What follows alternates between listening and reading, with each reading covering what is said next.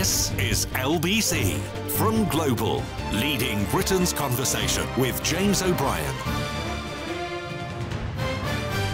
It is 4 minutes after 10. We are going to dive shortly into matters Scottish, particularly with reference to events in Parliament on Wednesday and to a lesser extent yesterday. But I just want to begin with a warning, something that, do you know, the clips that started going a little bit crazy a few years ago are they can be a poison chalice. I mean, first of all, they can get taken out of context. So a 3-hour show distilled down into a 90-second clip that, of course, people who haven't listened to the 3-hour show can use to jump to very, very curious conclusions. But on the plus side, they do provide a record of what you've done. Do you know, it was in 2017 that I started calling out colleagues even, certainly other presenters and producers, for giving platforms to Islamist extremists because they were good box office. I think the point at which I realised we'd gone somewhere very, very silly was when I found myself in the green room for the Alan Titchmarsh show on ITV, a sort of very gentle afternoon entertainment presented by a brilliant broadcaster and a lovely, lovely man. And Anjem Choudhury, do you remember him? Walked into the green room in his full robes with an entourage, like a Kardashian of extremism. And I just thought, why are we giving these people oxygen? Because they do something terrible. They create the illusion that extremists are representative of communities. And I warned in 2017, if you're interested, I'll share the clip. I didn't bother earlier because I thought it was a bit self-referential. But I warned in 2017 that if you start doing that, then some very dangerous, unpleasant and or stupid people will take up the invitation with alacrity. And today, Suella Braverman in the pages of the Daily Telegraph comes closer than any prominent politician has ever come to conflating all Muslims with Islamist extremists. You've probably noticed already how they have, or how they've tried to conflate being against the killing in Gaza, calling for an end to the killing, calling for an end to the carnage, is somehow pro-Hamas. If, for example, you march, I know people who've marched. I know Christian pensioners who have marched in support of Palestine. I know people who were outside Parliament on Wednesday who have never been near a mosque or a church or a synagogue in their lives. I know Jews who are passionately opposed to what the Israeli government is doing in Israel. But people like Braverman and their helpers, if you like, in the right-wing media are trying to successfully conflate a pro-Hamas with anti-carnage.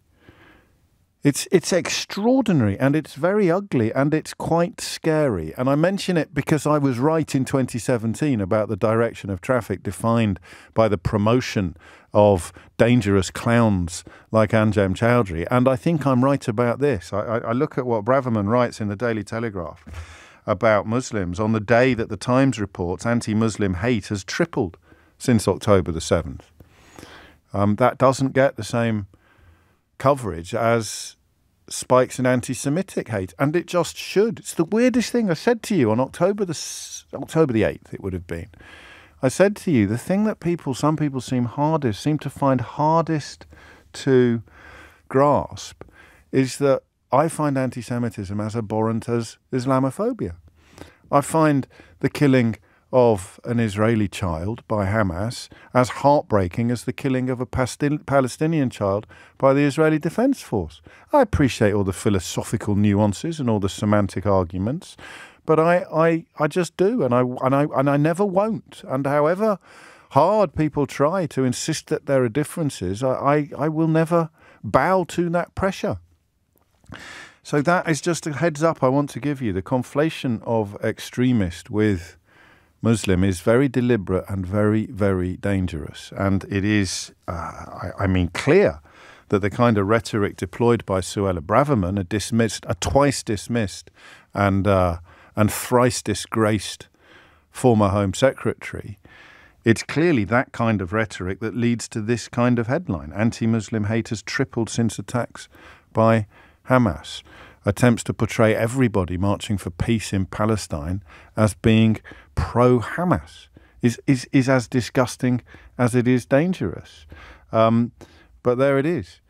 And if you want an example of what happens when these ludicrous, disgraced politicians are left to rail freely in the atmosphere, have a look at what Liz Truss is doing in America at the moment, sharing a platform not only with Steve Bannon, claiming that it was the media that somehow, and trans activists, that somehow caused the failure of her policies. If she's not claiming that she wasn't allowed to introduce the policies that she actually introduced, she's claiming that they got scuppered by trans activists and the UK media. I don't need to remind you of the Daily Mail and Daily Telegraph front pages that treated her like the second coming.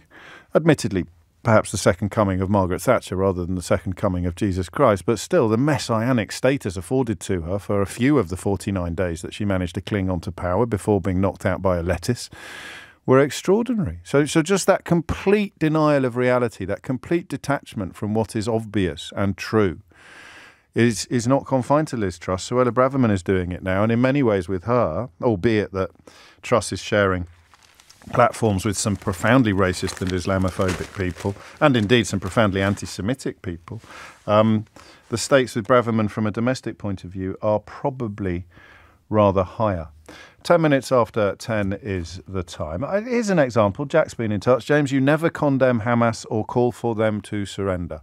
Jack, you're an idiot, mate. I don't know how to deal with people like you except to call you an idiot. I condemn Hamas and I call for them to surrender and hand over the hostages, just as almost everybody who is begging Israel to stop killing Palestinians would do as well. But I guess, Jack, you have to cling to a belief like that in order to keep the realisation that you are on completely the wrong side of history at bay. Here is somebody saying, please stop killing Palestinian children. In order to disagree with that person, you have to say, why aren't you calling for Hamas to hand over the hostages? Because I am.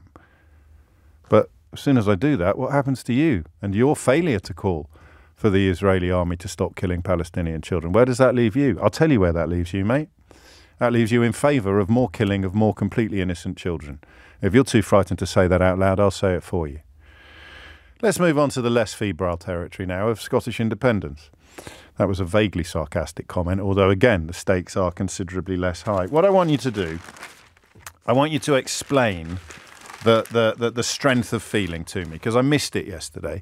I missed it partly because I hadn't watched the events in Westminster, and I missed it mainly because I didn't see how relatively arcane parliamentary procedural points could have assumed a significance and a weight in the minds of the SNP MPs that seemed to me to dwarf the importance of a vote for a ceasefire in Gaza. And I am still struggling with that. I'm still struggling to understand why the opportunity to vote for a ceasefire would be of less significance to Stephen Flynn and his colleagues than the Speaker's capitulation to the Labour Party on a question of which motions / amendments would be put to a vote in the House of Commons. But I am coming to a better understanding of that. In fact, by the end of yesterday's programme, I had come to a better understanding of that. And I had a little bit of help in doing so. But it boils down to this. And this, I think, is something that English listeners need a lot of help from Scottish listeners in properly understanding. It boils down to a sense that Scottish SNP MPs, and indeed the whole of Scotland, is a poor relation in the United Kingdom. It boils down to a belief that you are subject to political tides over which you have no control. And that, of course, informs a desire for independence. But in the context of Westminster politics, it also feeds a notion that you are second-class citizens in the House of Commons and second-class citizens even in the United Kingdom. So here's what I want you to do today. I want you to explain to me properly why Lindsay Hoyle's capitulation to the Labour request for their amendment to be prioritised against parliamentary precedent and against the express wishes of the Clerk of the House I wanted you to explain to me why that was such an egregious affront to the SNP.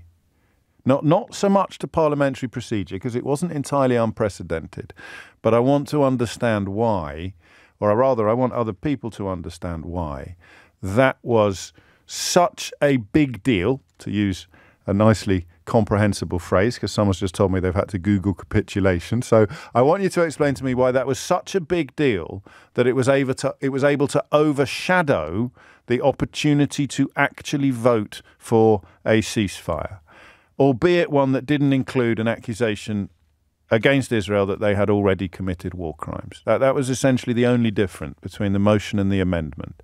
So this is an opportunity for me to restore my New Year's resolution of 2023, which was to do a much better job of reflecting Scottish, Northern Irish and Welsh politics on a programme that is obviously based in London physically and possibly ideologically as well. So it is coming up to 10:15. The thing that I find most persuasive, perhaps, is this. Every single SNP MP, as far as I'm aware, has signed a vote of no confidence in the Speaker, Lindsay Hoyle. Now, I felt sorry for him yesterday when we played out the recording of his apology to the House of Commons, and I felt sorry for him again when I heard him live apologising again to the House of Commons yesterday. So he did it on Wednesday and he did it on Thursday. Hearing a politician apologise at all is such a rare experience that it catches you.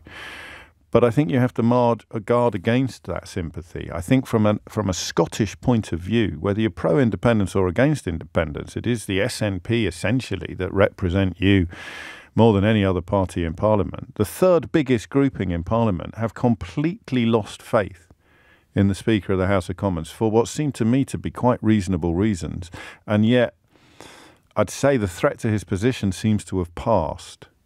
So, for people who spent much of yesterday confused about why the SNP had got their knickers in such a twist, why they were so angry, so cross, this is your opportunity to explain. All right? The thing I'll push back on, and this might make for quite high energy exchanges, the thing I'll push back on is that the Labour Party did anything wrong in asking for it, because it spared Keir Starmer a world of trouble. Whether or not Lindsay Hoyle should have granted it is a very different question. A very, very different question.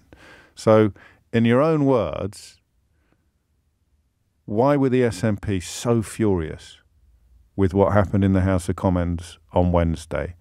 And it's got to be gross, hasn't it? If the third largest grouping in the Commons, that's the reason why, by the way, the PMQs goes to Stephen Flynn after Keir Starmer. It doesn't go to the Liberal Democrats. The SNP have more MPs. The third largest political party in the UK Parliament have completely lost faith in the Speaker of the House of Commons, but he's going to stay in his job. You look an SNP activist, MP, or merely supporter, you look them in the eye and tell them that they're equals to the other parties in the House of Commons when they are unanimous in calling for the Speaker to go because they have lost confidence in his ability to lead the Commons, and you tell them they haven't got a point. All right? 0345 6060 973 is the number that you need. It's 17 minutes after 10. You're listening to James O'Brien on LBC. Just take a moment out of your morning to explain why what Lindsay Hoyle did on Wednesday was so offensive to the SNP, all right? Or challenge the idea that it was. You're welcome to do that, but I think in the first instance, I'm personally more interested in the former, all right? 0345 6060 973 is the number you need. It's 10:18. James O'Brien on LBC. James O'Brien on LBC.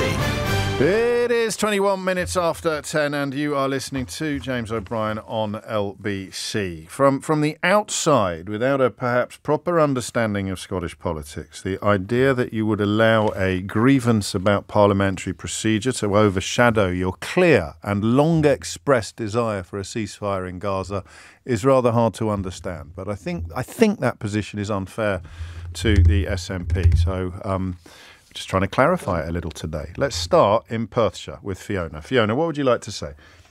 Good morning. I just feel that the SNP are constantly being told that the voices of Scotland through SNP will be heard and will be part of Westminster. Yet when we try to bring something to attention, which SNP have been trying to bring forward, the ceasefire vote and the information about ceasefire to the fore, and we get so few chances to speak up and so few chances to go forward. Yet yesterday, Wednesday, the whole thing was swept aside in a way that was really unacceptable. But the whole day of debate was about the ceasefire, and we can all thank the SNP for that, using one of their opposition days, using one of their 3 opposition days to throw open the House of Commons to a meaningful and often passionate conversation about what's going on in Gaza. Incredible speeches in support of the ceasefire from all over the House. And then because the Speaker decided that the vote would be on the Labour amendment rather than the SNP's motion, both of which were in favour of a ceasefire, the SNP... So what your analysis sounds like, it sounds like you're... It sounds like you're describing the SNP being told that they couldn't choose what was going to be debated in the House of Commons on Wednesday, whereas, of course, they did. The way it's been done, and it's been the straw that has broken the camel's back. It may be optics. It may be... But you can't say that, because that's not just that it may be optics. If it's optics versus Gaza, that's disgusting. No. No, it's very much a case... It's very much a case that SNP have been trying to bring this to the fore. And I can understand why somebody would say there's an element of...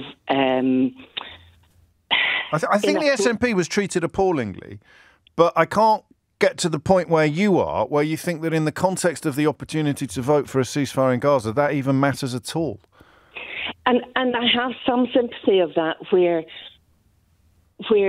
it didn't look great, that there was an element of, OK, well, that's it then, we're really angry. But you don't understand why we're really angry. Oh, I do, because I did. That was what my whole introduction was about. I do understand. I don't feel it like you feel it because I'm not a Scottish supporter of Scottish independence. Your programme the other day yesterday was quite specifically obvious to many that you just do not understand the depth of feeling, the background. Well, of course I understand the depth of feeling, but I don't approve of it. I don't approve of your depth of feeling about parliamentary procedure trumping the opportunity to vote for a ceasefire in Gaza. It seems to me to be grim, and you're welcome to explain to me what I'm missing in that analysis. Well, I do feel very strongly that Scotland were denied their opportunity to present this in the way that it had been tabled. And but the whole day was about that. The whole day of debate was about that. Going home, walking out, it was the Tories that scuppered the opportunity to a vote, which again puts the SNP in bed with the Tories, which is something that I think progressive progressive English voters find quite hard to understand. But prioritising the justifiable anger over what the Speaker did, prioritising that over the opportunity to support a ceasefire in Gaza, that's the bit I don't get. My understanding, and I fully admit that I do not understand all the complexities of the way the voting I don't think anybody does. I don't think anybody does. But the story became SNP anger rather than dead Palestinians, didn't it? And I accept that. And whose fault is that? Well, why are we angry? No, why, whose fault is it that the story became SNP anger rather than dead Palestinians? Well, no, I can understand why we're angry, and I can understand that the media have jumped on that. It's not the media, though, is it? Stephen Flynn led the MPs out of the House of Commons. That's a huge attention-drawing event.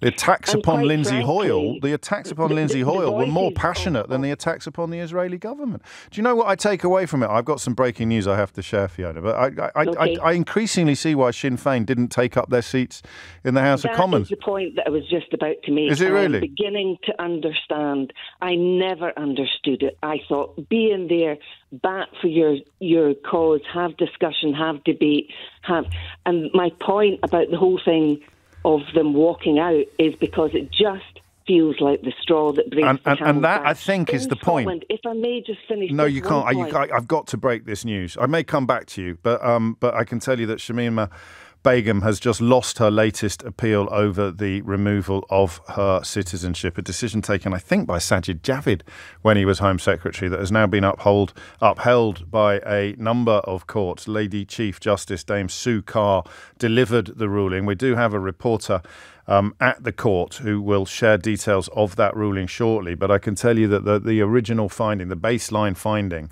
is that the removal of Shamima Begum, who ran away or was trafficked to join ISIS at the age of 15 and had her citizenship removed as a consequence, which robs her of any right to return to the United Kingdom. That appeal has failed. So more on that to come. And luckily, we have got time for you to conclude your point, Fiona. But if you could do it briefly, because I want to squeeze in Finlay before the news.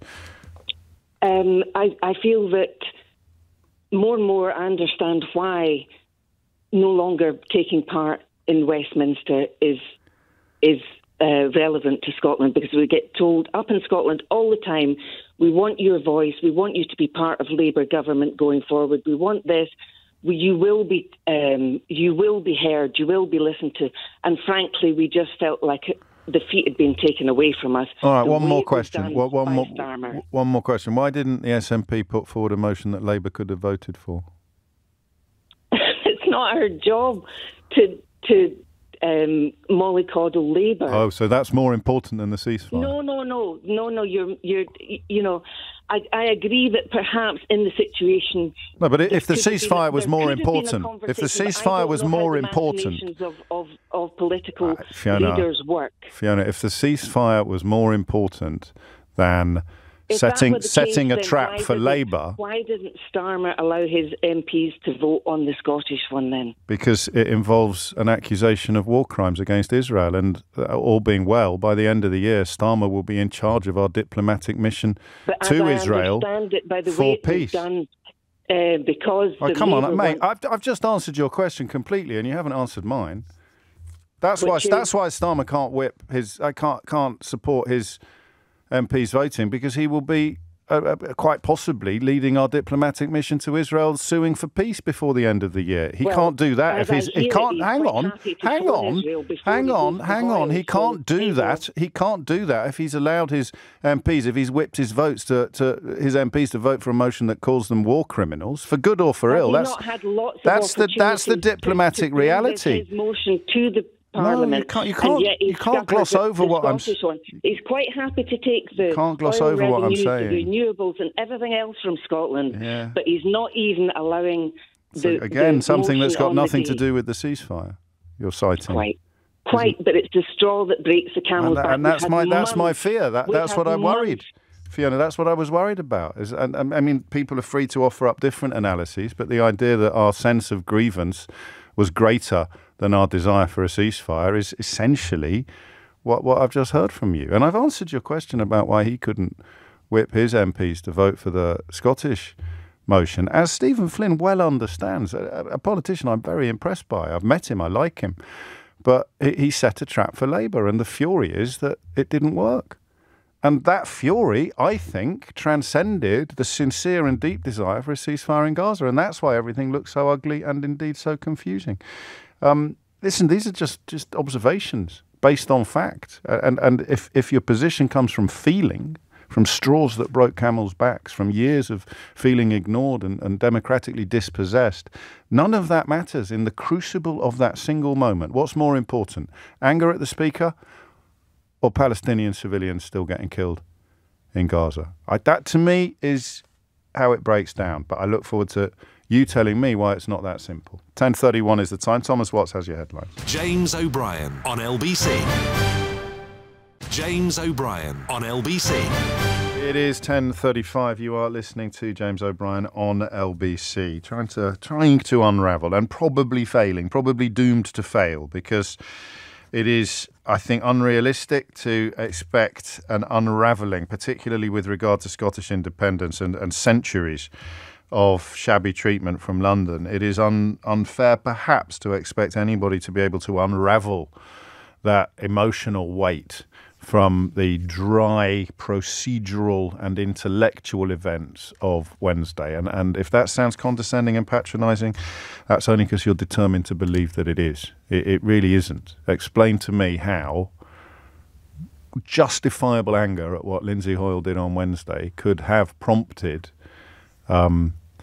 events that ended up overshadowing, anger and unhappiness that ended up overshadowing the desperate need for a ceasefire in Gaza, especially when the SNP have been ahead of the game on all of this from the start, been calling for it long before the Labour Party got their house in order, for good or for ill. That was the SNP's lead.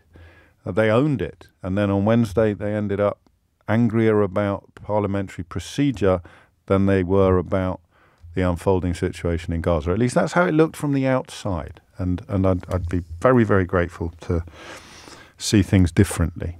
As I mentioned to you a moment ago, Shamina Begum has lost her appeal over the removal of her citizenship. Helen Hodinott is at the Court of Appeal for LBC. What do we know about the ruling, Helen?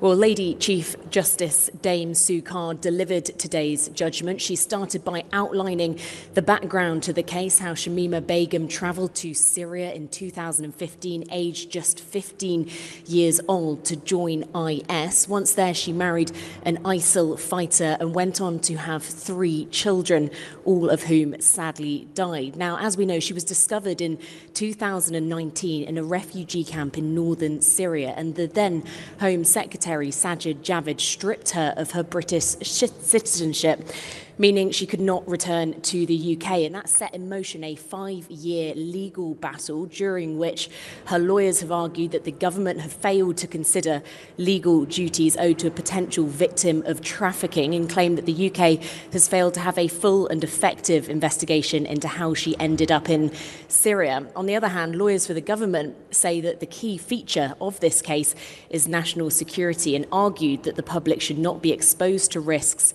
as a result of the case. Now, a year ago yesterday, her last appeal was dismissed when the tribunal concluded that despite dismissing the appeal, there was credible suspicion that Shamima Begum was trafficked to Syria for sexual exploitation, and that there were arguable breaches of duty by state bodies in allowing her to travel to the country. The ruling delivered today was about whether that decision last year was lawful. And summing up, Lady Chief Justice Dame Sue Carr delivered a conclusion. She said it could be argued that the decision in Miss Begum's case was harsh. It could also be argued that Miss Begum is the author of her own fortune, but it is not for the court to agree or disagree with either point of view. She said the only task of the court was to assess whether the deprivation decision was unlawful. Since it was not, Miss Begum's appeal is dismissed. So this is the latest chapter, James, but it is probably unlikely to be the last that we hear of this long-running legal battle. Because the Supreme Court awaits. Yes, there are more avenues to go down. So that was a really interesting explanation, Helen. Thank you, and for doing it so concisely as well. So it isn't actually a judgment on the merits of the case; it's simply on the application of the law at the last hearing. Yeah, super technical legal wording used all the way through the delivery of that decision. Helen Hodinott, live from the Court of Appeal, where, as you've heard, Shamima Begum has lost her appeal over removal of citizenship. She was, of course, 15 when she left her home in England to join ISIS. The circumstances of that journey and that departure, as Helen reminded us, are moot, but not the basis necessarily for the judgment today. Well, not the basis today for the judgment handed down by Lady Chief Justice Dame Sue Carr. We may talk about this in the next hour with a couple of caveats, but Well, I'll tell you in the next hour what those caveats are. There's quite a lot coming up today. It is, as you know, the second anniversary of Russia's invasion of Ukraine. So we'll catch up shortly after the next hiatus with Luke Harding, one of the journalists that has been closest to the action pretty much from the outset. He is in Kyiv.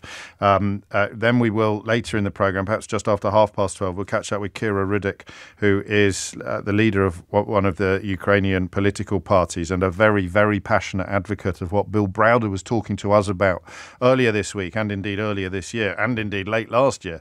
And the rest of the world seems to have the rest of the UK media seems to have caught up with the necessity of sequestering this $300 billion worth of frozen Russian assets that could immediately be put to work to help Ukraine. And then finally, we'll hear from Professor Anthony King at the University of Exeter, who has been one of our sagest guides through the complications of the actual warfare. He, of course, is a professor of defence and security studies, so a lot to come. And then at 10 to 12, Lewis Goodall will join us with news of an investigation he's undertaken into the man that's trying to buy the Daily Telegraph. And if you think my warning about the mainstreaming of the most vile Islamophobia was perhaps a little extreme itself, then Lewis's investigation into someone called Paul Marshall, who is one of the owners of GB News, or GBBs as it is affectionately known, that I think will take away any suspicions you may have that I am unduly worried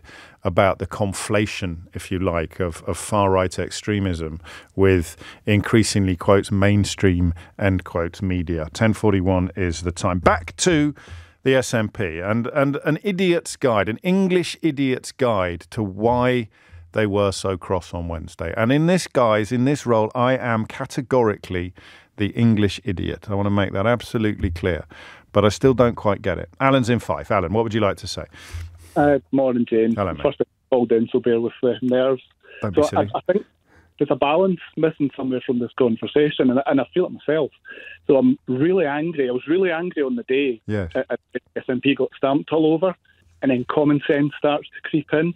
So I'm also angry about the fact that we didn't get a powerful, meaningful, impactful result from the resolution. There's nothing wrong with Labour's resolution, but where is it? It's lost its power in the wrangling. So where was the consensus? And I think that's where my anger really is. If Scotland is important, where was the consensus? Where were the conversations with the Speaker? Why was this not sorted out almost behind closed doors so that we could have a proper debate? I completely agree with you. I mean, I don't know how many times I need to say I think the SNP were treated appallingly, but that doesn't lead. And I wouldn't have that sense of anger that you had in the moment, would I? Because I'm nowhere near as invested in it as you are. And yet when your anger dissipated, you're left wondering why the spotlight has moved away from Gaza and onto Westminster. So I think that's only natural, and I think to push, I don't know if you are doing this, but to push too much of that onto the SNP, I think is unfair. The whole of Parliament should work around these issues. But any time in Scotland's debate, maths is part of it. We're a small part of the UK, so the UK should get what it wants. But where's the representation? There was just nothing from Scotland. There was no nod to it. In the moment, that's infuriating. I completely agree, and I completely see it. I'm missing one connection, aren't I, really? And I think it's because of the subject matter. Would it be fair, do you think, to suggest that the subject matter it almost gets squeezed out by that completely justifiable and very well explained sense of inferiority? No, that comes out wrong. The sense that you are being treated as inferiors by the Westminster machine. So it doesn't matter what the subject is before the House. The evidence that we are being treated unfairly is so egregious that I cannot let it pass. And then that's where we are. Yeah, it's a frustration because I honestly wish the SNP had dealt with it slightly differently. Had been able to go to Keir, go to the Speaker, but that puts all the emphasis on the SNP, of course, and that's my problem with it. But honestly, on the day, it does. You're right, and that's not fair. That's not fair. But I do think the killer question is perhaps why couldn't they put forward a motion that Labour could have voted for? So that's politics, and that's a difficult one. But it shouldn't be politics on this issue, though, should it? Again, we're back to that dichotomy, aren't we, of the gravity and the size of the issue versus Parliament, versus point scoring and trap setting, I think. And Starmer at least as guilty of that as anybody else. He got himself off a massive hook by intervening with the Speaker in a way that he is perfectly entitled to do, but the Speaker should never have capitulated.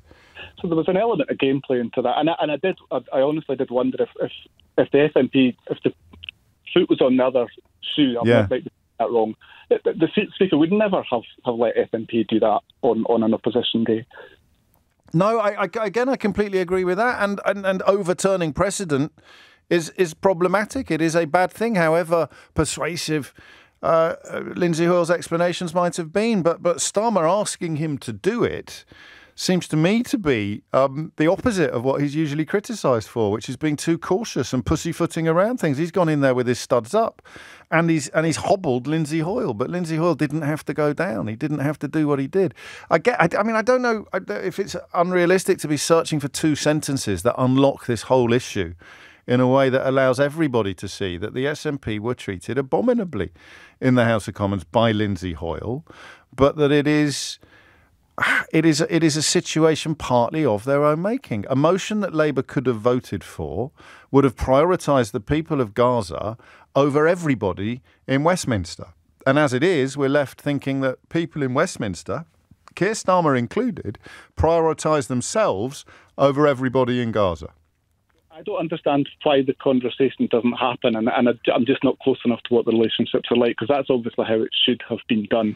But that seems to be very much politics, not just. It does, and it seems to be perhaps a more recent development, because Stephen Flynn has, I think, very impressively been a hell of a lot more robust in going after Labour than Ian Blackford was, and you can see why. The electoral arithmetic in Scotland means that the SNP is fighting Labour on fronts that it wasn't fighting them at previous, certainly not in 2019, and nowhere near as much in 2016. So, we forget that sometimes. But again, this central point of recognising the absolutely appalling way in which the SNP were treated, but wondering why it's been allowed to overshadow the cause to which they have been committed since November, still needs a little bit of work. It really does.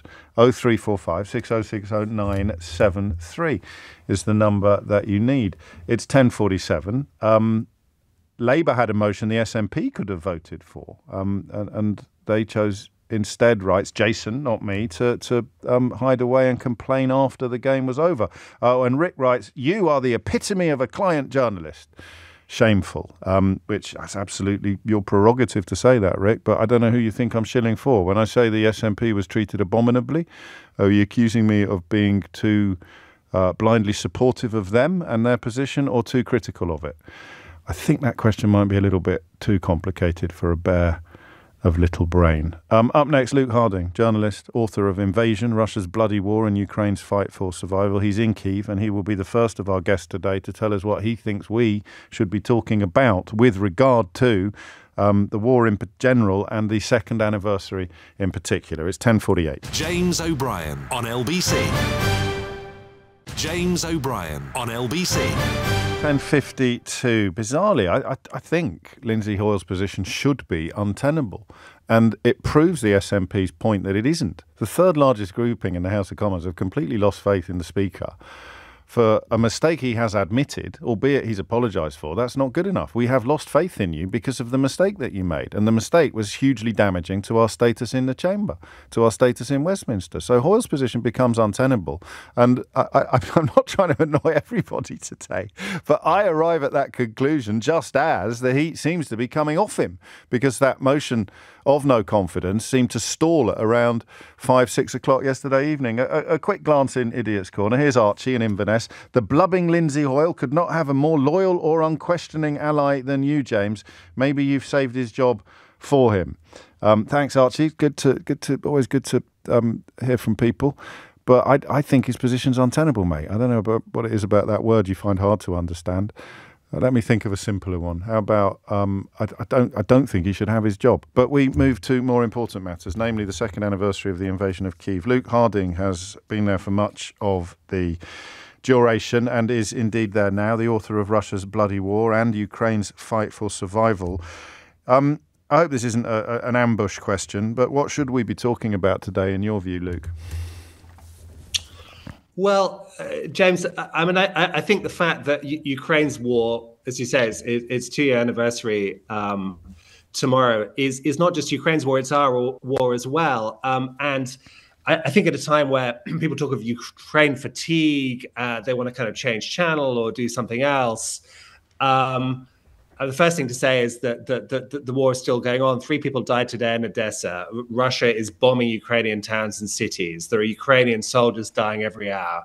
The front line looks like something out of a kind of Netflix First World War drama with snowy trenches and pings and thumps and booms, but with 21st century technology and drones, buzzing in the air. It's Europe's biggest war since 1945. And I think there is a compelling moral case for us not to lose interest, but also there's an equally compelling political case in that Vladimir Putin's goals, which we've talked about before on this show, are as maximalist as ever. He thinks he's winning. He last week took the eastern city of Avdiivka after a bloody 5-month assault. And if Putin is not stopped, he will not stop. The Ukrainians say this. I think it's true. I think the Baltic states are very much in Putin's crosshairs. Moldova, potentially, Poland. Putin wants to reshape the world. He thinks he's in a big, eternal Manichaean battle with the West, in general, with America, in particular, in the UK. And he looks around, he looks at British politics, he looks at American politics, he sees weakness, he sees division, he sees hesitation, and he thinks things are going his way. So we need to keep faith with Ukraine. We need to support Ukraine. And most of all, we need to arm Ukraine. And are we doing less than we were before at the moment? Some of the stories of Ukrainian positions running out of ammunition are chilling. Yeah, I'm going to the front line next week. I was there last month in a place called Kupiansk, which is about 6 kilometers from Russian positions. And the Russians are firing 10 artillery shells for every one that the Ukrainians can fire. And the soldiers I was talking to were saying, look, we know they have more guys. They've mobilized. They have taken people from remote Russian villages and ethnic republics. That's not the problem. The problem is artillery. And also aviation. Of course, Russia's got this powerful air force, and the Ukrainians have got practically no air force at all and no navy. And it all depends on the West. And the blunt fact is that US Republicans, under the influence of Donald Trump, in the House have blocked a $60 billion package of military support for Ukraine. That is existential for those guys. As a result of that, not only are Ukrainian soldiers dying, but Ukrainian civilians are dying as well. And the Europeans, meanwhile, are trying to kind of ramp up defense production, but slowly and not at scale, at a time when Russia has really remodeled its economy, turned it into a war economy, and is really sort of pushing forward. So we are in a pretty kind of precarious situation. And where I am in Kiev, last year you would hear an air raid siren at 3 a.m. and you would go back to sleep because you knew that it would be intercepted. Right. Now you put on your flak jacket and you go to the basement because a lot of the stuff is getting through and landing chaotically everywhere. Couldn't be a worse time then for major elections in the West in terms of attention and possible regime change. That's right. I mean, I do think. I mean, one other point is that I just met with some Ukrainian defense officials this morning, and I had to sort of explain to them that Boris Johnson was no longer the prime minister. Everyone loves Boris Johnson here, by the way. Your good friend James, and that Labour was coming. Keir Starmer was going to be the new prime minister, and that they should try and start talking to Labour now. But also, I think there's an opportunity for Labour, quite a kind of counterintuitive one, insofar as if Labour becomes the party of strong defence, of standing up to Russia, that reinvests in British steel, in British manufacturing, in making shells and ammunition, that would bring us closer together with Europe. It would help the Ukrainians. It would invest in depressed areas of the country. I think there's an obvious and easy win for Labour should they do it. I mean, they're talking about it. Can they actually do it? If they can actually do it, that would benefit everybody. And finally, Luke, what should we be looking out for? I mean, in terms of best and worst case scenarios, what might be the next big event to unfold? I mean, I don't think the Russians are going to be able to take Kiev, where I am, or Kharkiv, or any of the other major cities. What I fear is that they will slowly but surely kind of grind forward a village here, a town there, and that the story of this war becomes one of inevitable Russian victory. It's one the Kremlin is already pushing. That's the worst case scenario. I think the best case scenario is that we get our act together, we help the Ukrainians, we continue to show an interest, and that they can more or less kind of consolidate and defend and possibly move forward next year. But James, it's going to be a long war. I suspect you and I will be talking again. Unfortunately, it's the defining war in our neighborhood, in our century. And yes. I just want people to continue to engage with it. Well, we should certainly talk more. Actually, your opening words about the I think you used the word fatigue is something we should all guard against. And thank you for helping us to do that, Luke Harding, who is in Kyiv and the author of Invasion, Russia's Bloody War and Ukraine's Fight. I'd remind you as well that Liz Truss is currently at a far-right conference in America, sitting next to Nigel Farage, who has described Vladimir Putin as the politician he admires most in the world. So, it's not just fatigue, is it? It's actual engines seeking to drive in the opposite direction from the one that Luke describes. And I'm drawn to the conversation about how much attention we could pay to Liz Truss, who has gone completely bonkers. Or we'll have a conversation next about Shamima Begum's latest failure to overturn the decision to revoke her British citizenship. You're listening to James O'Brien on LBC. The time is 11 o'clock. James O'Brien on LBC. James O'Brien on LBC. It is 4 minutes after 11 and you are listening to James O'Brien on LBC. It's funny, as we prepare to talk about Liz Truss, Dominic Raab starts bleeping on my radar. He is he's taking advice from a leadership and career transition service provider as he embarks on a new £118,000 a year job for a private equity mining company. This is according to the latest MP's Register of Interests. Stepping down at the next election, has listed pro bono services worth £20,000 from Manchester Square Partners. This is a company that describes itself as giving trusted advice, a trusted advisor to leaders defined by discretion and hidden by design, with a purpose to support leaders to be in control of their futures. Me neither. I don't know who the hell is in control of Liz Truss's future. Raab and Truss were both co-authors, weren't they, of that dreadful Britannia Unchained book that called you the laziest workers in the world. You, the British, if you're British, you're among the laziest workers in the world, according to Dominic Raab, who ended up Deputy Prime Minister, and Liz Truss, who ended up Prime Minister, Kwasi Kwarteng, who ended up Chancellor of the Exchequer. Who else was on that list? Chris Skidmore was on it. He ended up resigning from the government in protest at their failure to tackle climate change. Was there one other? Truss, Raab, Skidmore, Kwarteng. Was that? Anyway, I digress. Here is a really new... You know how sometimes it feels... I wouldn't like to think it ever feels like Groundhog Day on this programme, possibly in the immediate aftermath of Brexit, or even during the pandemic. I think necessarily we found ourselves returning to the same central topic time and time and time again, and it was quite correct to do so. But here's a new one. I mean... I can't quite believe I'm asking you this question. I'm not going to ask you whether or not Liz Truss has gone completely crackers, because I don't think you'd ring in. I think that's too vague an inquiry. I'm going to play you a clip instead of somebody else who is currently at a conference called CPAC, which is a far-right gathering in America. In fact, someone's just sent me a message saying, would you define far right, please? The term has lost all meaning. No, mate, that's what people who are from the far right like to claim when seeking to sanitise or dilute their own extremism. It's fairly easy to define far right, and if you can't use Google, then I may do it for you. But in the meantime, luckily, one of the other speakers at this conference that Liz Truss has attended with Steve Bannon and Nigel Farage does a pretty good job of at least showing you what it sounds like. So this is, I kid you not, this is the same gathering that the former Prime Minister of the United Kingdom, Liz Truss, is currently attending. All right, welcome. I just wanted to say, welcome to the end of democracy. We're here to overthrow it completely. We didn't get all the way there on January 6th, but we will endeavor to get rid of it and replace it with this right here. We'll replace it with this right here. Amen.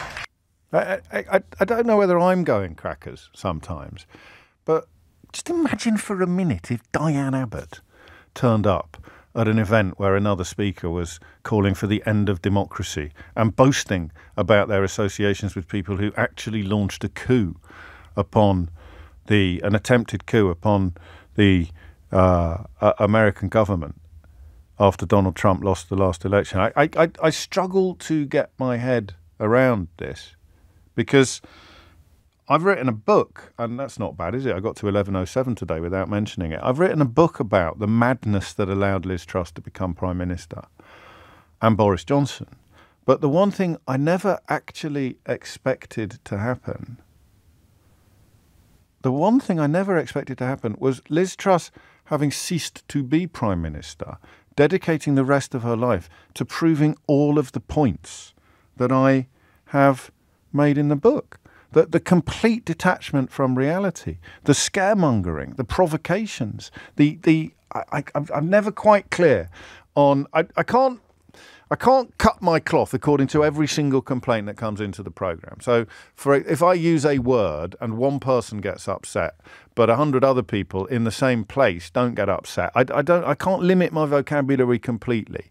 But I need a word that describes Liz Truss's detachment from reality that wouldn't apparently offend people with mental health problems. And I respect that. I really do. I don't like causing unnecessary offence. I want to make that absolutely clear. I am a huge, huge fan of causing necessary offence. Make no mistake. If you're a far-right snowflake, then I love offending you and your gammony sensibilities. Absolutely love it, especially when you start whining and bleating in exactly the way that you always accuse other people of doing. I think it's brilliant. It's beautiful. It's a joy to behold. But I don't want to upset people unnecessarily. I don't want to upset people who don't deserve to be upset. So I'm never quite sure what language to take, what language to use. Crackers doesn't actually go far enough. I've got some clips of Liz Truss speaking yesterday. There's a full 15-minute speech that she gave, and I want you to hear some bits of it. But the question I've got for you is essentially whether or not you can ignore her, right? I mean, listen, Farage has been punting this filth for years, and he's been turning up at this disgusting conference for years, and he's been given a free pass by most right-wing media for years. And, you know, the Telegraph essentially is recasting itself in his image. You've got this character who we're going to be hearing about with Lewis Goodall at 11:45, paying him to present little-watched programmes on a television station designed to give a patina of legitimacy to deluded stroke disgusting political positions. That's been going on for years, and that is Farage's shtick. That's what he does. He moves effortlessly from anti-Semitism when he describes the Jewish lobby in America being too powerful to Islamophobia when he talks about fifth columns and he doesn't believe in anything. But you know that, and a lot of people in rooms like this one in America don't really believe in anything except the power, the wealth and influence generating power of hatred, of generating hatred. So it would be nice if everyone could ignore Nigel Farage. But they don't, and that's fair enough. It's a commercial business model. He knows exactly where the line is, like Anjem Chowdhury and Little Tommy 10 names before him. He knows exactly where the line is between criminality and provocation, and unlike those other two characters, he is well educated enough not to cross it. So that's fine. But she's a former Prime Minister, so should it matter more? Here's 2 minutes, right? 2 minutes of Liz Truss speaking at a conference in America where another speaker has called for the end of democracy. I'm not saying I'm a perfect person or I did everything exactly right, but I faced the most almighty backlash for those conservative policies that I tried to put in place. From the usual suspects in the media, from the usual suspects in the corporate world, but also from people that were meant to work for the government. The Office of Budget Responsibility, the Bank of England, these organisations sought to undermine the policies. Even the IMF intervened And even President Biden intervened to have a go at my policies. Now, can you imagine being attacked on your economic policies by the inventor of Bidenomics? Talk about offensive. But the reality is, with that level of antagonism, I simply was not able to implement those policies, which I believe, and Conservative Party members believe, would have delivered for our country. And frankly, I didn't have enough support from Conservative MPs as well in order to be able to do that. So this is the lesson that I have learnt. I've learnt that it's not enough just to have the right policies. It's not even enough to get the position of power that you need to deliver those policies, because Conservatives are now operating in what is a hostile environment. And we essentially need a bigger bazooka in order to be able to deliver. And I think we have got to challenge the institutions themselves. We've got to challenge the system itself. And we've got to be prepared to take that on as Conservatives. So £45 billion worth of unfunded tax cuts that were introduced and were cheered by, almost all of the UK media. Daily Mail, cometh the hour, cometh the woman. At last, a true Tory budget. Daily Express, put faith in trust to deliver for Britain. Sunday Telegraph, trust plans to cut taxes again in New Year. Extraordinary levels of support for the madness that her and Kwasi Kwarteng inflicted upon the country. I mean, truly extraordinary levels of support, some of which continued for quite a long time. And there she is in America talking about being more sinned against than sinning, blaming the International Monetary Fund is the lender of last resort internationally. It's an organisation that bails out bankrupt companies. It bailed out the United Kingdom in, I think, 1974. And the advice that it offers, the guidance and the forecasts that it publishes are designed to help countries avoid the bankruptcy from which the IMF would be required to bail them out. So when you hear Liz Truss attacking them, she's doing so from a position either of abject ignorance or of very, very deliberate danger. And the question I've got for you, that even though she was only Prime Minister for 49 days, should we be paying attention to this descent into political madness, or should we be completely ignoring it? Okay? That's, I think, and it may only be an important question for one day only, but I think today that's quite an important question. She's there with Steve Bannon, sitting next to Steve Bannon, who has told people to wear the accusation of racism proudly. She is on the same stage as that bloke you heard at the beginning, who's some sort of influential YouTuber, calling for the end of democracy to be replaced essentially by precisely the people who attend events like this. As things move from the fringe to the edges of the mainstream, should those of us who treasure the mainstream, because it's neither extremist nor detached from reality, pay more or less attention to Liz Truss? And you have to remove the words Liz Truss from your contemplations here. And you have to instead focus upon a former British Prime Minister. So Dave's been in touch already. He says, James, you're giving her oxygen, stop it. And that's a powerful point that could well be right, Dave, but it's a former British Prime Minister. The system isn't really equipped to completely ignore a former British Prime Minister, but then the system wasn't really equipped to stop a lying charlatan like Boris Johnson getting into Downing Street, or a corrupt dictator wannabe like Donald Trump getting into the White House. So that's the point, really, Dave, that my question comes from, is that in normal times, with normal politicians in a normal country, this wouldn't even be a question. And that objection of giving oxygen to crazy people would be valid.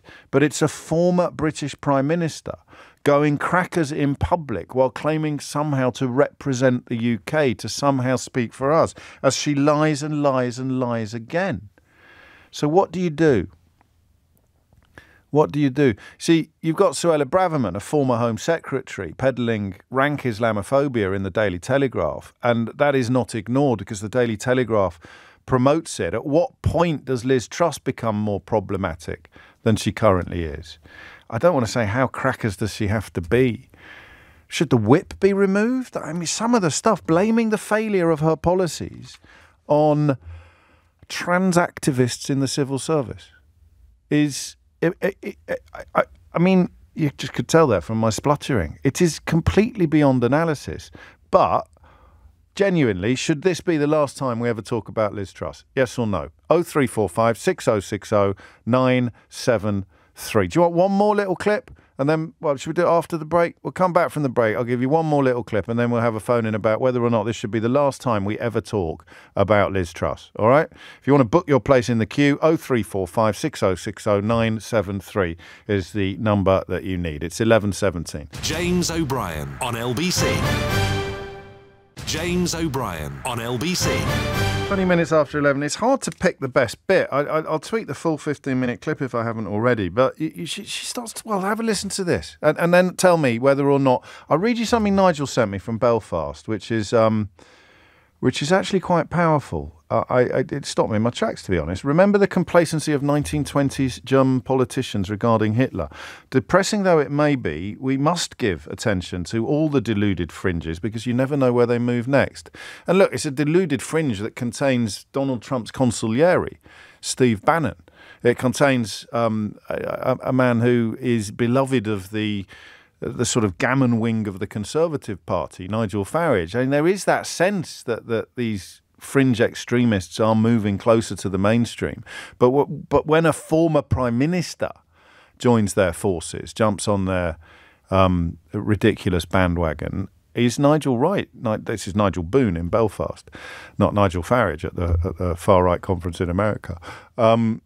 Should we actually pay attention to it? Because to look the other way as a consequence of the abject ridiculousness of what you're seeing is to leave them free to flourish in the dark. I don't know. I genuinely don't know. But if you think I'm exaggerating, try this on for size. What I want to talk most of all about today is the fact that the very basis of Western civilization is being undermined. The values, the Anglo-American values that we hold dear, that were encapsulated in Magna Carta, in the Bill of Rights, in the American Constitution. They're being questioned and undermined. Our history is being challenged. Even our biology is being challenged. Can you imagine? Could you have imagined 10 years ago that we'd be talking about what a woman is and what a man is and having a serious argument about it? It's incredible. And yet, every issue the left win, they push it even more. They push it to even more extremes. And meanwhile, we've seen President Biden asleep at the wheel in the White House. Now, in Britain, we are one of the few countries that still have a Conservative government. But the left did not accept that they'd lost at the ballot box. Instead, they've been weaponizing our court system to stop us deporting illegal immigrants. They've been using the administrative state to make sure that Conservative policies are thwarted. And they've been pushing their woke agenda through our schools, through our campuses, and even in our corporations. Now, I thought that companies in the free market were meant to be about giving people jobs, giving people opportunities, making money, making profits, creating wealth for our country. But no, we've got a new kind of economics now in the West. It's called wokenomics. She's speaking to a room full of people who deny that Joe Biden won the last election. And she's claiming that the left in the United Kingdom refused to accept the results of... I mean, it can't be the election that saw her achieve power because there wasn't one. But and then complaining about the law, complaining about teachers teaching, complaining... I mean, are there no transgender right-wing people? Why does she conflate transgender people with the left wing? It's just a ridiculous position. So I'm going to move this hour from thinking that she's too ridiculous to take seriously to thinking that she's too dangerous to ignore. So what do you think? Too ridiculous to take seriously or too dangerous to ignore? Phil's in Ilfracombe. Phil, what would you like to say? Hi, James. Good to speak to you. Likewise. You stole my point. I haven't made one yet. I'm only asking a question. You stole the point I was going to make with your question. Go on. She's too dangerous to ignore. Her, Trump, Andrew Tate. If we try to ignore them, they will spread their message somewhere, and it will be somewhere that's unchecked. And therefore, how do we offer balance? How do we make them take responsibility for what they've said? How do we what do you make think sure she's playing at on a personal level? I mean, personal stroke professional level. What do you think she's actually playing at? You know, there's another universe, Phil. There's a parallel universe in which Remain won the referendum in 2016, and she would have tried to topple David Cameron from the left of the Conservative Party. As a prominent Remain campaigner, there's a completely parallel universe in which her curious marriage of enormous ambition and tiny intelligence would have seen her attacking the Tory party from the other side of the political divide. What do you think's happened to her? But this is the Tory party in general at the moment, isn't it? There's no politicians there. There's just want-to-be celebrities.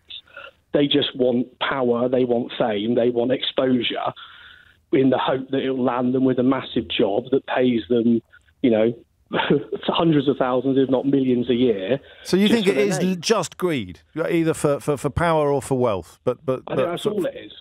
And I think that's all the Tory party has been for a long... I'm not a Tory supporter, as you might tell.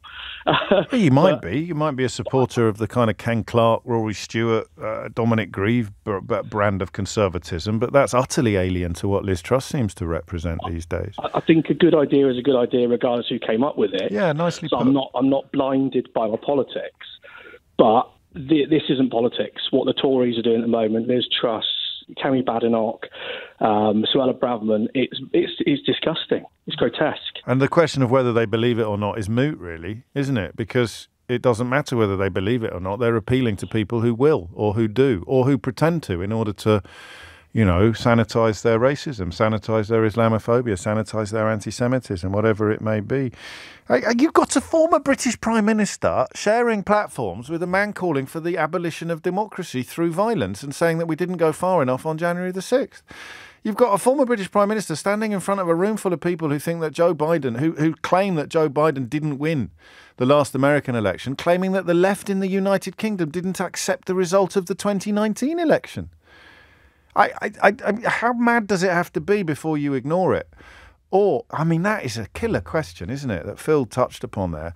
It's the same question. You could say, how mad does it have to be before you ignore it completely? Or how mad does it have to be before you pay attention? It's the same question, isn't it? I don't know the answer. Rob's in Charing in Kent. Rob, what would you like to say? I wanted to sort of draw an analogy that might explain her mental condition. Okay, be careful. We're neither of us qualified to diagnose anybody. No, I'm not. You might be. This isn't sort of medical. Okay, good. Just to be sure. Diagnosis.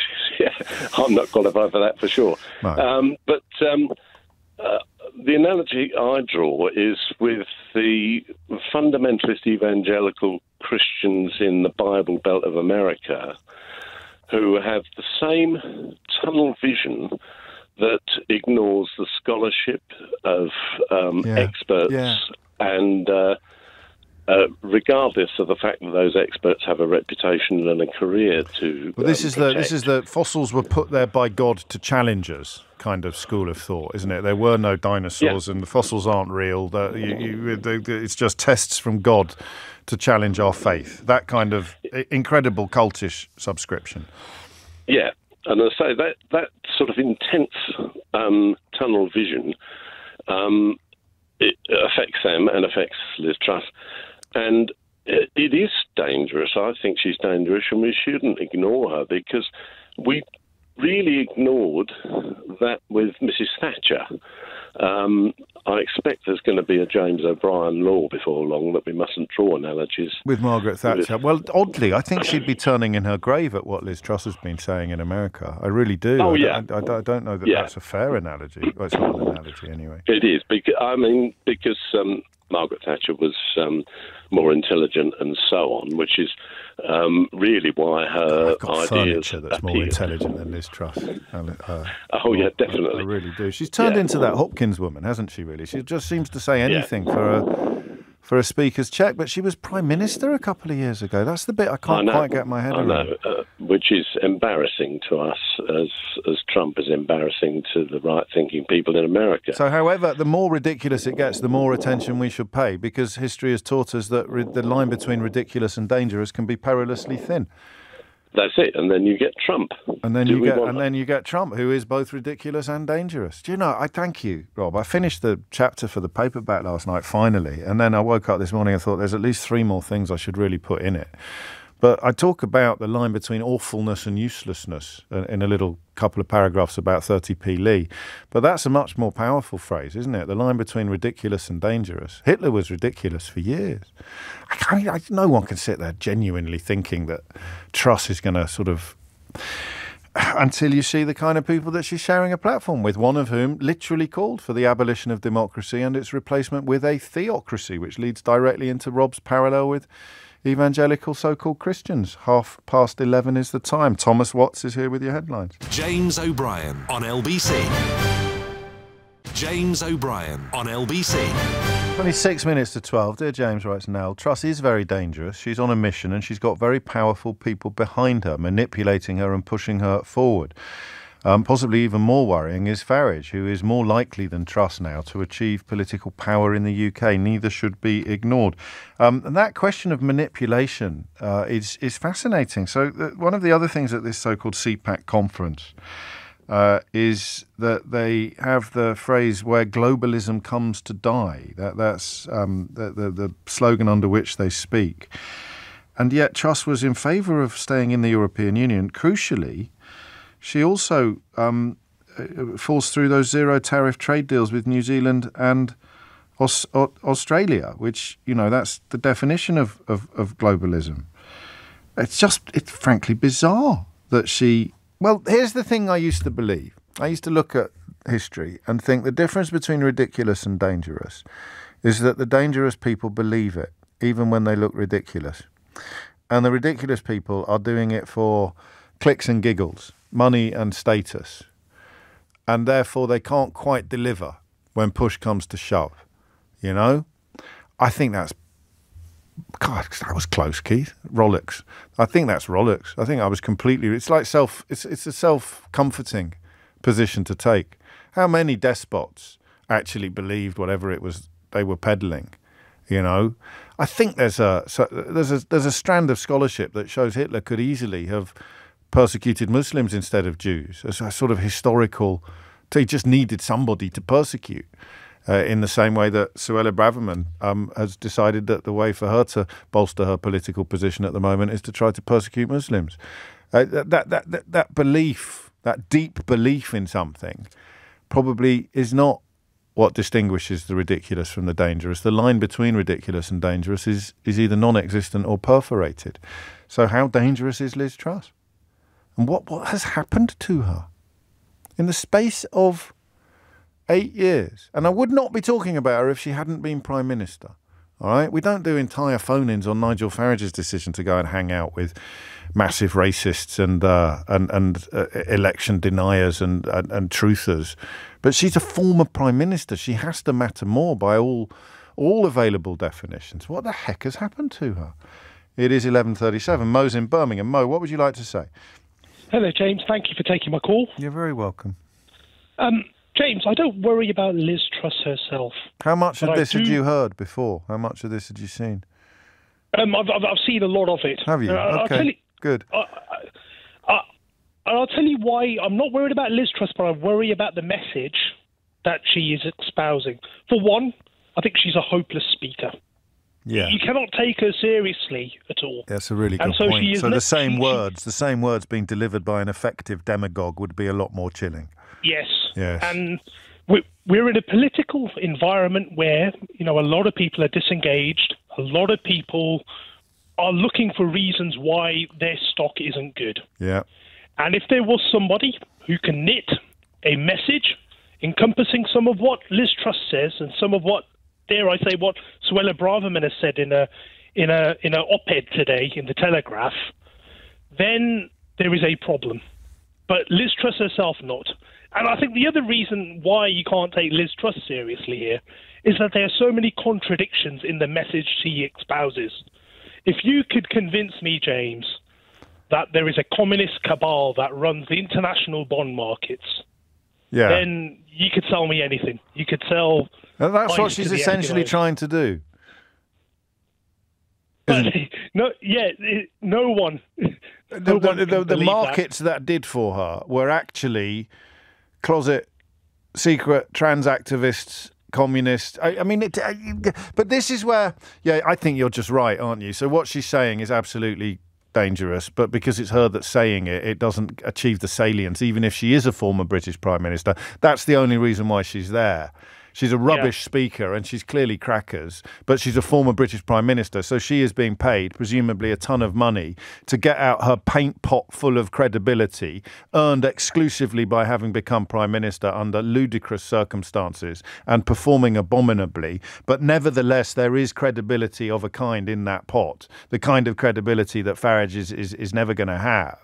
And she can then dip her brush in that pot and just paint some credibility over proceedings, even as she denigrates the United Kingdom, even as she makes us, or not us, but the word laughing stock is somewhere in the next sentence that I want to say, but I don't know exactly where it fits. Exactly. And as I said, I worry that there is someone out there, and I'm sure there is, who could, be adopted by the Tories or by a major party, use its mechanics, and then cherry picks these ideas. He's fresh or she is fresh. They're able to speak properly. They're able to project without having all that baggage of nonsense that Liz Truss has. And that is the fear that I have. And our Democratic politicians, they're in Parliament out there. And if she was a really good speaker, Farage probably wouldn't be sitting next to her, would he? Because it would run the risk of drawing some attention away from him, who is a competent speaker, although not a brilliant one. Yes. I think you might be onto something there. But I still, you're in a minority. Most people saying we should be worried. Oddly enough, I spoke to another American politician this week who couldn't sit further away from the crackerjacks and bigots that Liz Truss has been knocking around with this week. Bernie Sanders, who people probably don't fully appreciate, came devilishly close to achieving the Democrat nomination when he challenged Hillary Clinton for it. I think it was 54-46, so not quite the infernal ratio of 52-48, but he did that from a standing start in 2016. He did that essentially on small donations. Barely anything went into his pot that was more than $200. It was all from people he got. That's your silent majority right there. And it was one of the most interesting interviews I think I've ever done, albeit that it was, for fans of full disclosure, much shorter than usual. Today in America, the wealthiest and the world, the oligarchs, the wealthiest people in the world, have never, ever had it so good. All right. So when everybody hear it, if you are having trouble paying rent or affording food or the basic necessities, the people on top today, that class of people have never, ever had it so good. Today, in America, you have 3 people owning more wealth than the bottom half of American society. You got that? 3 people on one side, 160 million people on the other side. So that's Buffett, Gates, and Bezos. You got it. No, it's not Buffett. No, it's, Gates, Bezos, and Musk. Musk. Sorry, yeah. Bezos, the Buffett gives it away. Yeah, he's up to a point. Lord, don't stay up nights worrying about it. That's another story.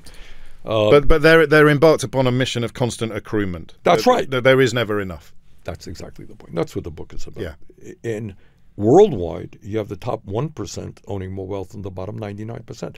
So here we are in the year 2024, 250 years after maybe the beginning of modern democracy. That's where we are.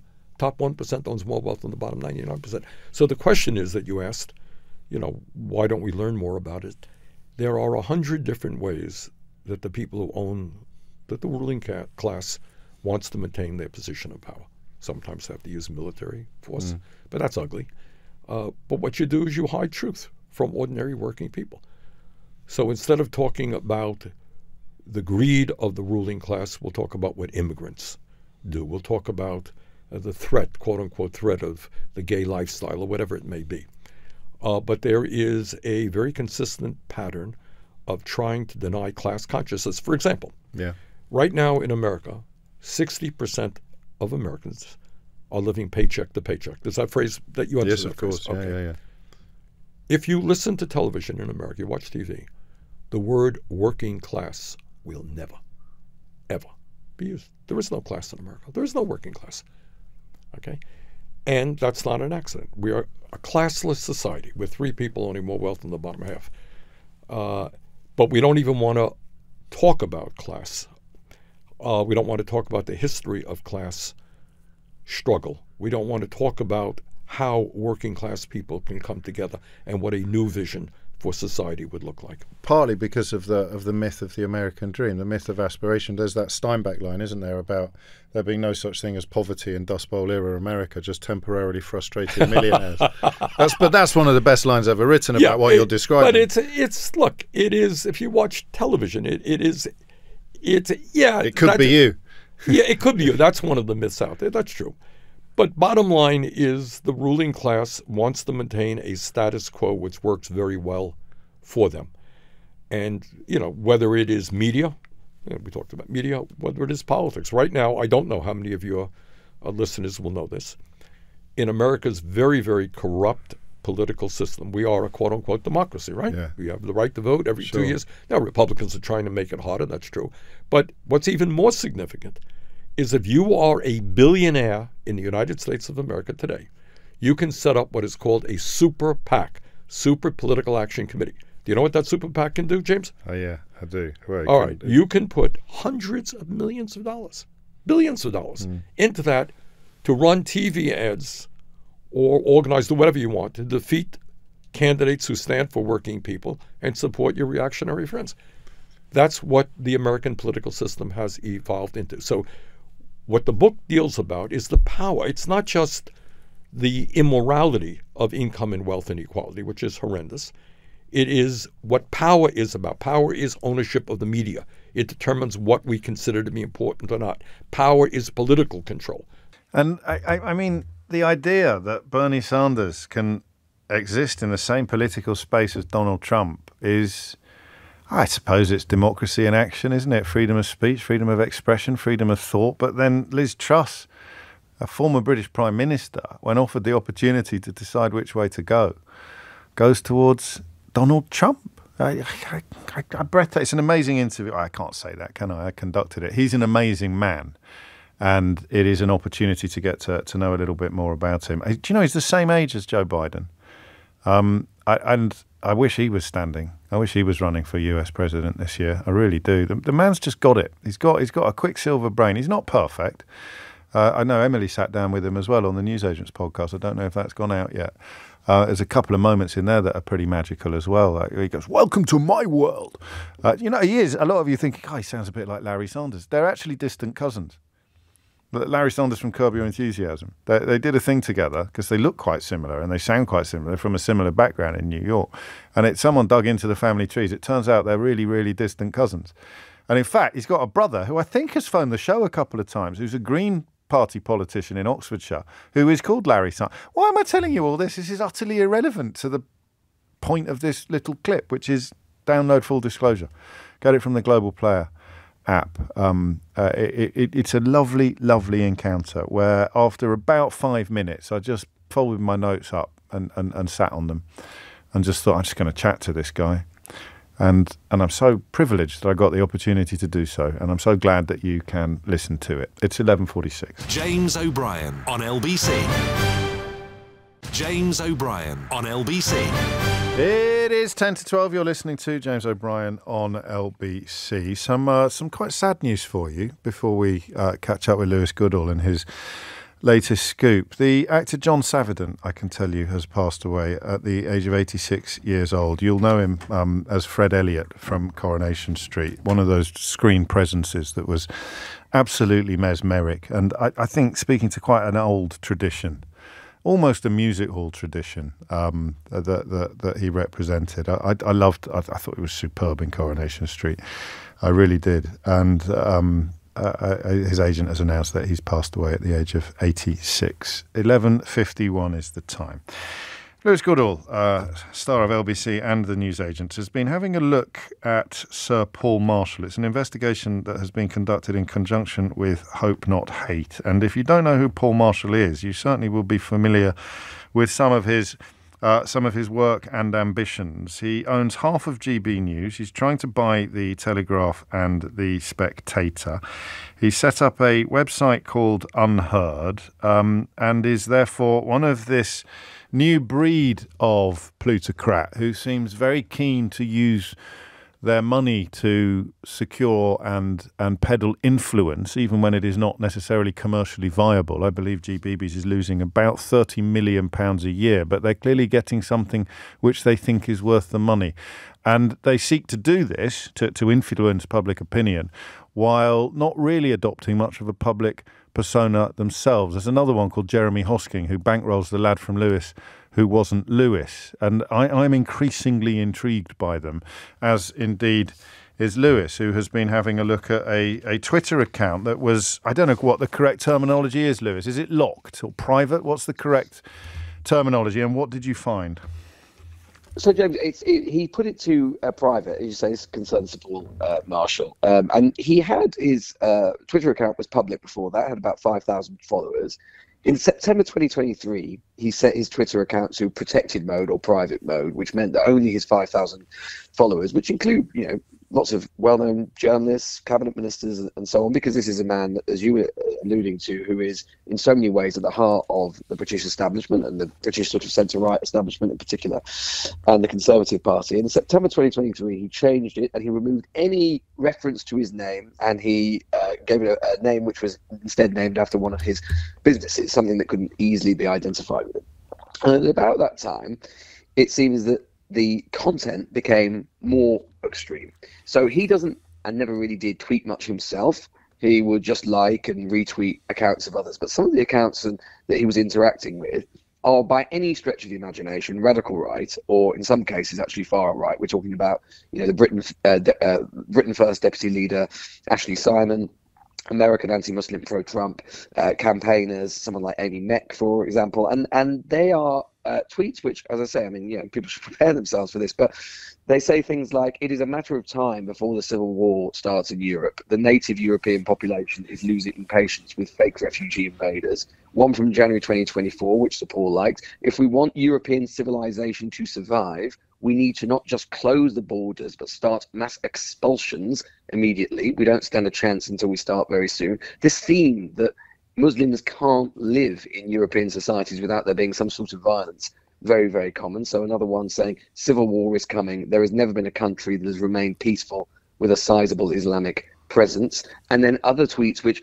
lay out literally the so-called 4 stages of Islamic infiltration, which will culminate in the establishment of a theocratic Islamic state.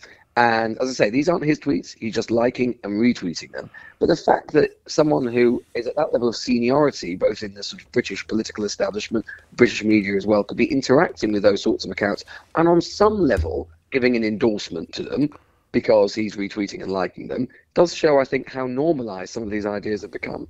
Well, I suppose there's one easy way to find out.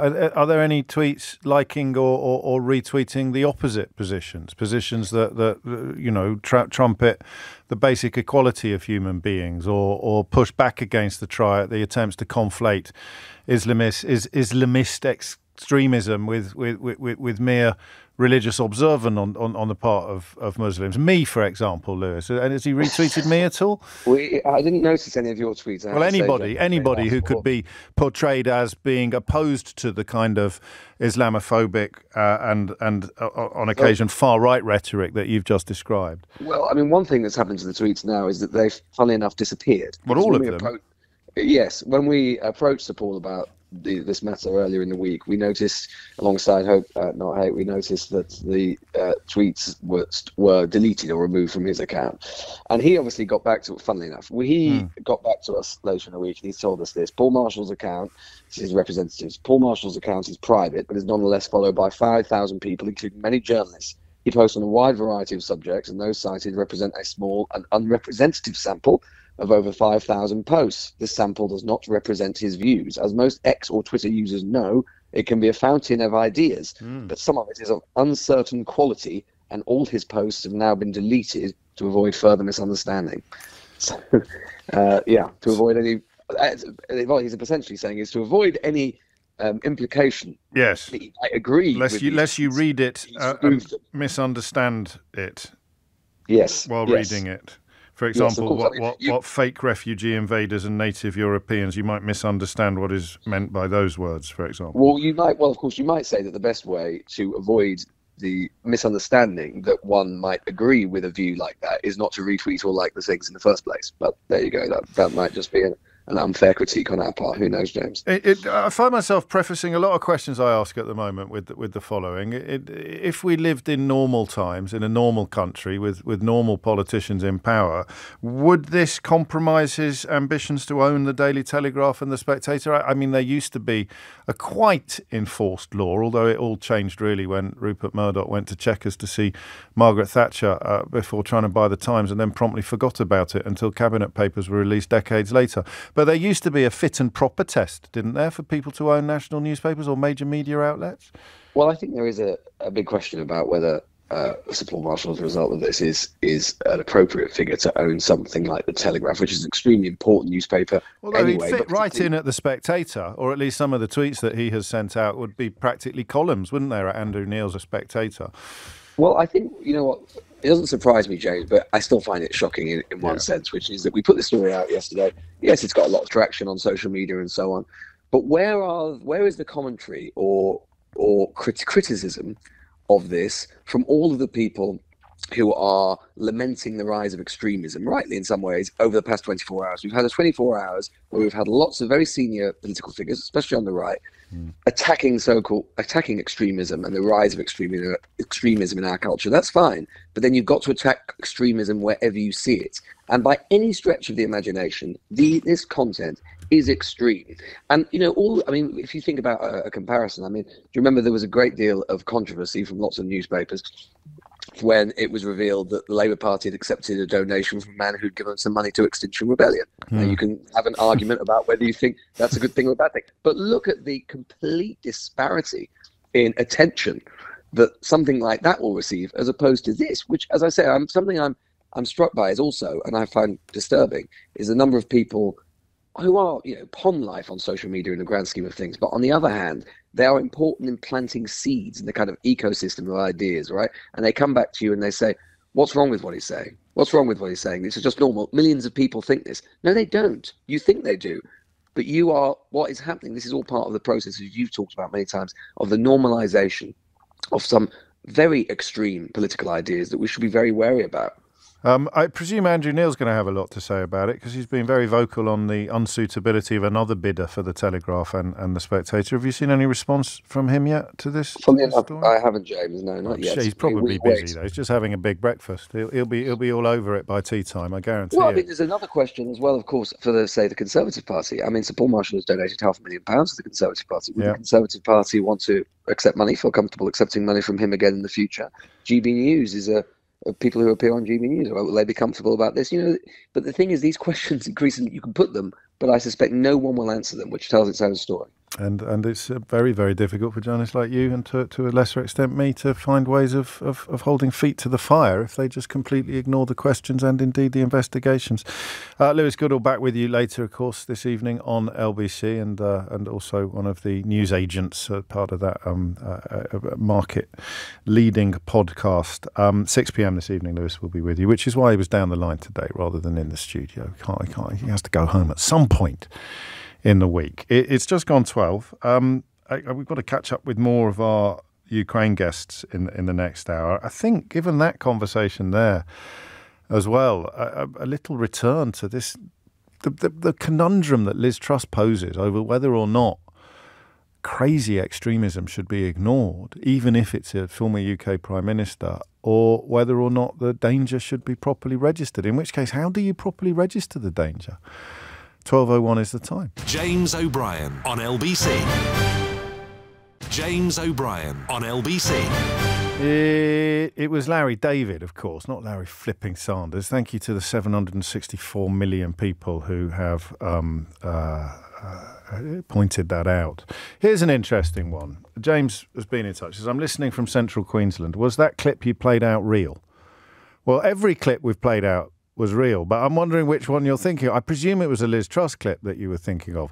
Jacob Rees-Mogg said something this week that I was going to clip up and play out as a joke. I was going to go, I can't believe what they've used AI to do now. And then I was going to play an actual clip of Jacob Rees-Mogg saying something about milk. And then I was going to interrupt it hilariously and go, oh, I beg your pardon, that's not AI at all. That is actually Jacob Rees-Mogg saying something ridiculous about milk. So I don't know, James, which clip you're referring to, but we don't play out fake clips on this programme unless we couch them, or I don't think we ever have, but if we did, we would couch them immediately with lots and lots of signposts saying fake clips. I've had enough of Truss for now. I have not satisfactorily answered the question of whether or not we are going to ignore her in the future. I'm depressed, in fact, by the proof, if you like, of all of my worst fears about the direction of traffic, enforced really by Lewis Goodall's report there on Paul Marshall, one of the owners of GB News, routinely retweeting and liking some truly toxic and Islamophobic content on his private Twitter account. These things are not happening in isolation, and they are not happening by accident. Suella Braverman in The Telegraph today trying desperately to conflate Islamist extremism with ordinary Muslims, just as the kind of people that she knocks about with have been doing for years, just desperate to pretend that extremists represent everybody, because that's the only way you can really get enough traction for a form of I suppose a form of race war is what you're ultimately agitating for. And there it is, all singing, if you like, from the same hymn sheet. But let's go at it from a different angle. You've heard that Shamima Begum's citizenship, or her attempt to overturn a ruling last year that the revocation of her citizenship was lawful, has failed. This is a weird one, I find. And I'll tell you why, because I could say to you now, I don't think this is a black and white issue. And you'd immediately jump to one of two conclusions. You would either conclude that we are trying far too hard to be liberal and nice about someone who doesn't deserve it. It would be like Karl Popper's, what's it, of thingamy of tolerance. You know, what's it called? The thing of tolerance. Karl Popper's something of tolerance. Where you eventually, your tolerance leads to too much intolerance, to tolerate the intolerance. It's a really clever little philosophical gambit that I wouldn't have needed. The paradox of tolerance, perhaps. I wouldn't have needed your help in remembering that a few years ago, but we're all getting out. None of us are getting any younger.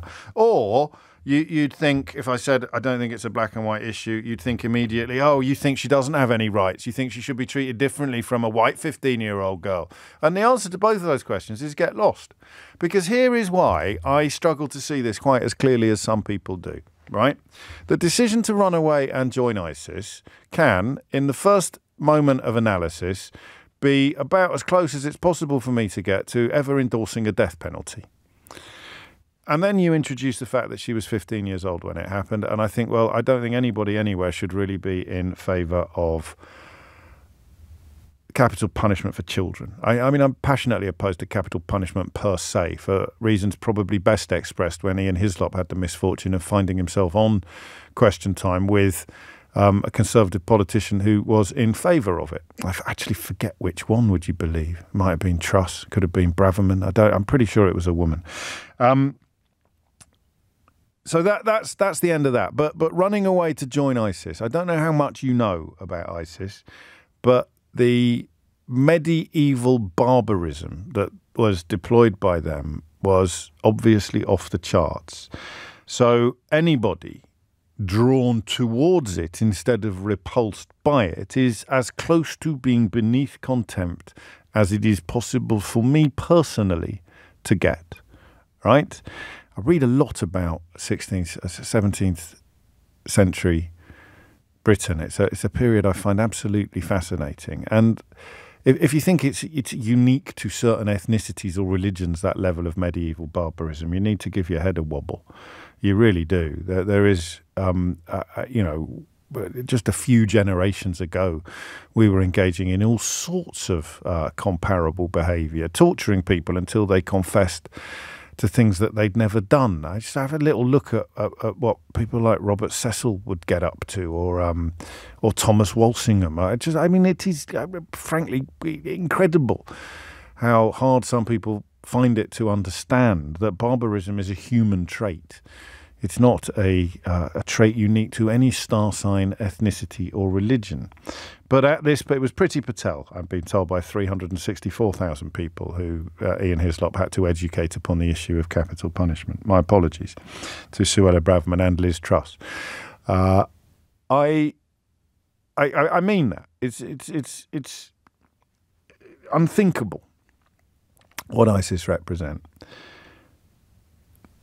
But then I remember the grooming gangs that were not... I remember when I first started reporting on the grooming gangs, particularly in the north and the Midlands of England on this programme, and this would be back in about 2010, long before little Tommy Ten Name started claiming that nobody was reporting it.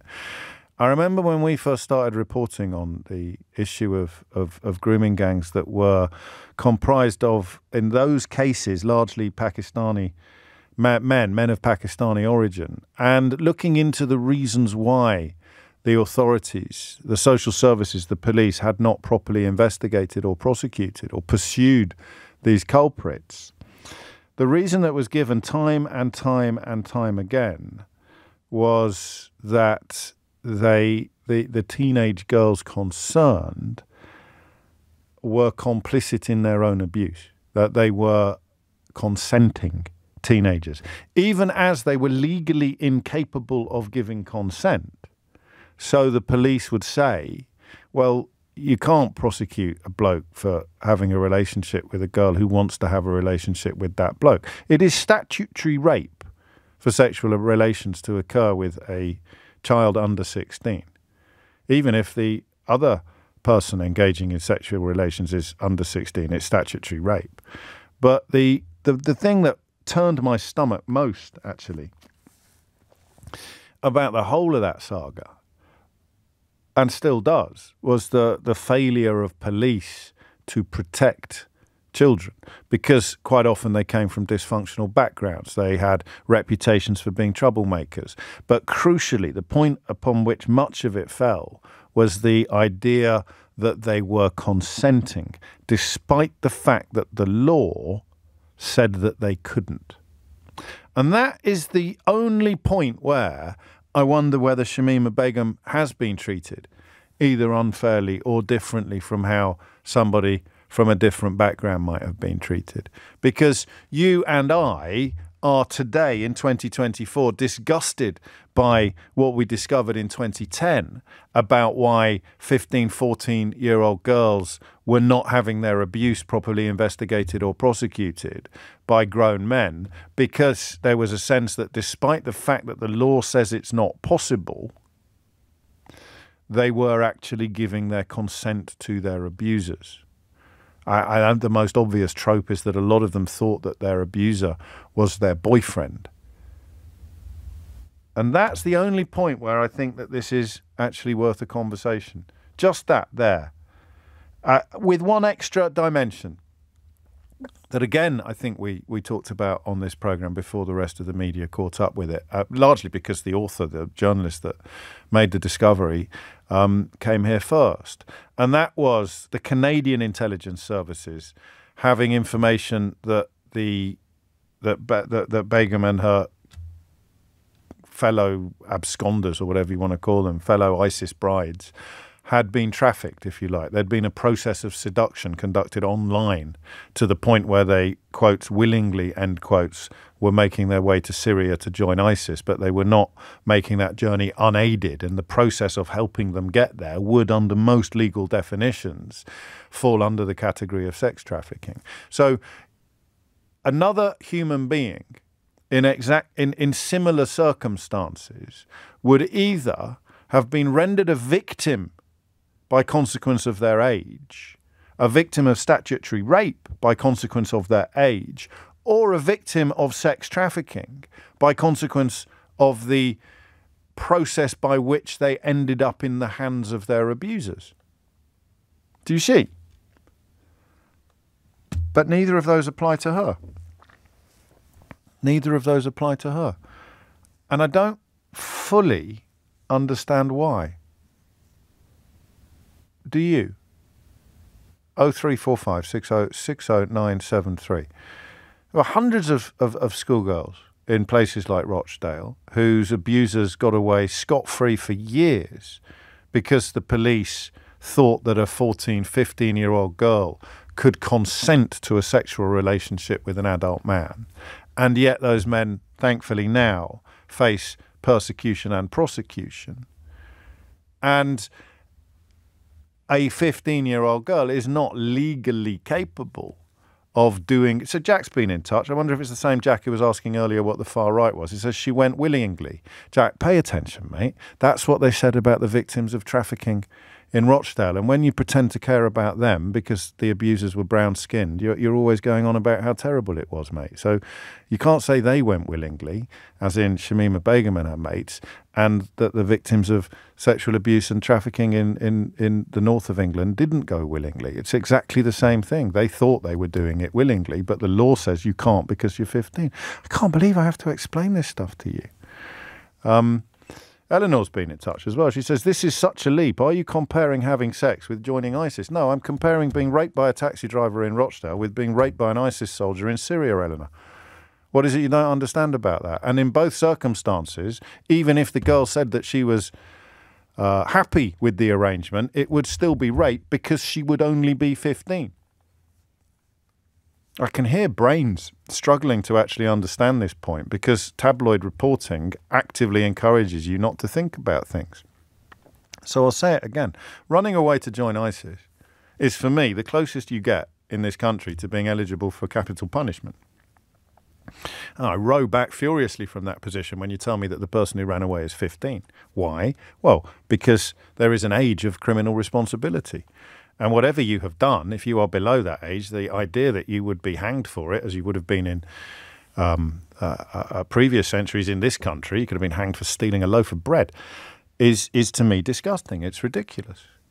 And then I bring in the victims of trafficking and sexual abuse by so-called grooming gangs. And the reason I'm focusing on them, despite the fact that paedophilia and child sex abuse is much, much, much more likely to be committed by people of my ethnicity than anybody else's, simply by terms of numbers and demographics, that particular crime, that failure to protect victims, that failure to prosecute perpetrators, was built upon the fact that adults looked at 14 and 15-year-old girls being sexually abused and decided that it wasn't actually a crime or it wasn't something worth pursuing because the girls actively wanted it, which is exactly what Jack has just said about Shamima Begum. Literally using the same language. They went willingly. It's what the police said. She willingly got into his car. She willingly went away with him. She ran away from home to be with her abuser. So how can I prosecute the abuser when she has run into his arms? So here's the question. What's the difference? 0345 6060 973. What's the difference? I genuinely can't see it at the moment, but I presume there is one because I generally trust the decisions that are handed down by courts. So what is the difference between a policeman saying we're not going to invest the rape of this 15-year-old because she got into her rapist's car willingly and thinks that she's in a meaningful relationship with him? What's the difference between saying that and saying, well, this 15-year-old can't possibly have her citizenship revoked because she was 15 when she ran into the arms of her abusers? What's the difference? 0345 6060 973. It's 12:18. James O'Brien on LBC. James O'Brien on LBC. It is 22 minutes after 12 and you are listening to James O'Brien on LBC. Well, the question's pretty simple. One of the reasons why the failure to prosecute grooming gangs in the north of England for so long occurred was because authorities felt that 15-year-old girls could consent to their own abuse. So how come the 15-year-old Shamima Begum keeps getting told she is responsible for her own fate? That's the only question. What's the difference? Amelie's in Leigh-on-Sea. Amelie, what do you think? Hi, James. I've got a really controversial opinion on this, and it's the first time I've really spoken out. Because every time I've mentioned it, I just get shouted down. Okay. And by whom? Who have you been mentioning it to? if I've mentioned something on, Facebook, I don't really post on Facebook about things anymore, but I just get even people on sort of the left of politics. Yeah, go on, just tell me what it is, because we're short of time. Sorry, I just think Shamima has been used as a scapegoat it's a convenient way of justifying our wider war on prosecuting terrorists and invading other countries. Really? I'm probably not making too much sense, but with respect, you're not. No, sorry, I'm just really nervous. That's all right. Take a bit of time. She's been treated really, really unfairly. She was a child, basically, when she went to Syria. I do think she was exploited and groomed. And why has she not received the same protections other children would? Yeah, that's the point, isn't it? Because I bit my tongue then to push straight back at you and say she really, really, really wanted to go. But then I turn into one of the police officers in Rotherham that I've been attacking and criticising for the last 10 minutes. What's the difference then in you? I don't think it's used as a way of prosecuting wars. I mean, we should have gone in harder, faster and sooner against ISIS. It would have saved the world a whole heap of trouble. And by contrast, if we hadn't gone into Iraq in the way that we did, then ISIS arguably never would have existed. So I don't want to go down that road, but I want you to tell me what you think the difference is between a 15-year-old who can't be held responsible for her own actions or can't consent to a sexual relationship with an adult when she's in Rochdale, and a 15-year-old who apparently can consent to a relationship when she's in Syria. Both British, both English. Well, I think, as I was not explaining very well before, I think the difference is the perception and the public anger against ISIS, and I think that I'm probably still not going to explain this very well. No, that works, because everyone's so furious about ISIS. She becomes a proxy, albeit that she wanted to join them. She becomes a proxy for our impotence and our fury in the face of this hideous medieval threat. You could be. I mean, there's something in that, but I don't think the courts go there. That's the other problem, is that the courts would look at all of the facts and take a sober view. Goodness knows how many right-wing people, particularly very right-wing people, are furious with decisions of courts. I know that they're furious with everybody and everything, but they get furious when courts impose. Well, you heard Liz Truss talking about it earlier. Here is a lawyer doing the law. That's outrageous. I don't like the verdict. Well, it's the law that you don't like. The job of the judge is simply to interpret the law, and so it can't be that, because it keeps happening in court after court after court, and the judges they're fallible, they are imperfect, but they're categorically not in the business of blowing in the wind. Thank you, Emily. Beverly's in Kensal Green. Beverly, what would you like to say? Hi James. Hello. This is my first time calling. Nice to speak to you. Likewise. What do you reckon? Yeah, you said something. You said, what is the difference? Yeah. Why? And from my frame of reference, the way that I view it, I look at it as, number one, she was 15 years old. Yeah. She was a child. Okay. There's grooming there, safeguarding concerns. Where was school, parents, social services? Where were the services in place to prevent this sort of thing from happening? Also, what was going on in her background? How was she socialised into believing that this is something that she wanted to do, that she's gone to the extent of actually doing it? We normally get cross with the people doing the radicalising, don't we, when it's children involved, as opposed to the radicalised, and that changes according to the age of the radicalised. But, okay, she was a child. Yes. And you're condemning, or she's continually being condemned for the mistakes that she made as a child. And for me, that's the reason why I don't know why do they keep rejecting her application? They don't want her here. Well, that's the bit. They don't want her here because she's Asian. Tricky. That's the bit that's tricky. Because you're saying, what's the difference? If this was a white girl in the same situation, wanted to come back to the UK to be prosecuted or whatever it is here, why? That's the only difference that I see, is that she's not white.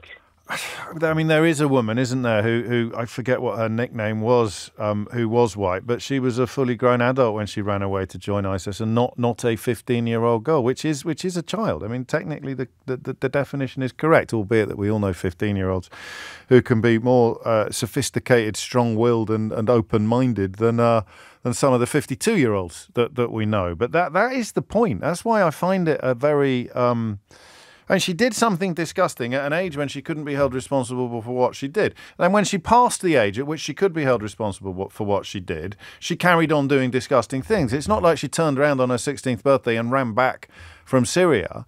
But again, to use the parallel with the grooming gangs, the abuse that started when a girl was 14 or 15 and continued until they were in their early 20s didn't cease to be abuse once they passed the age of consent. So it is, you see what I meant about making your brain boil a bit. And that's why there must be something before the court that we don't know about, Beverly.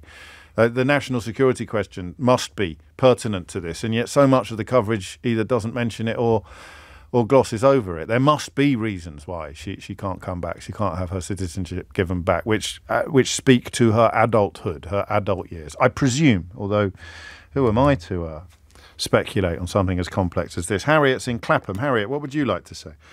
Hi, James. Hello, Harriet. So my kind of perspective on this, and I thought when you used that, or when you made the parallel to what happened in Rotherham, I thought that was really apt, and it reminded me of something I had read.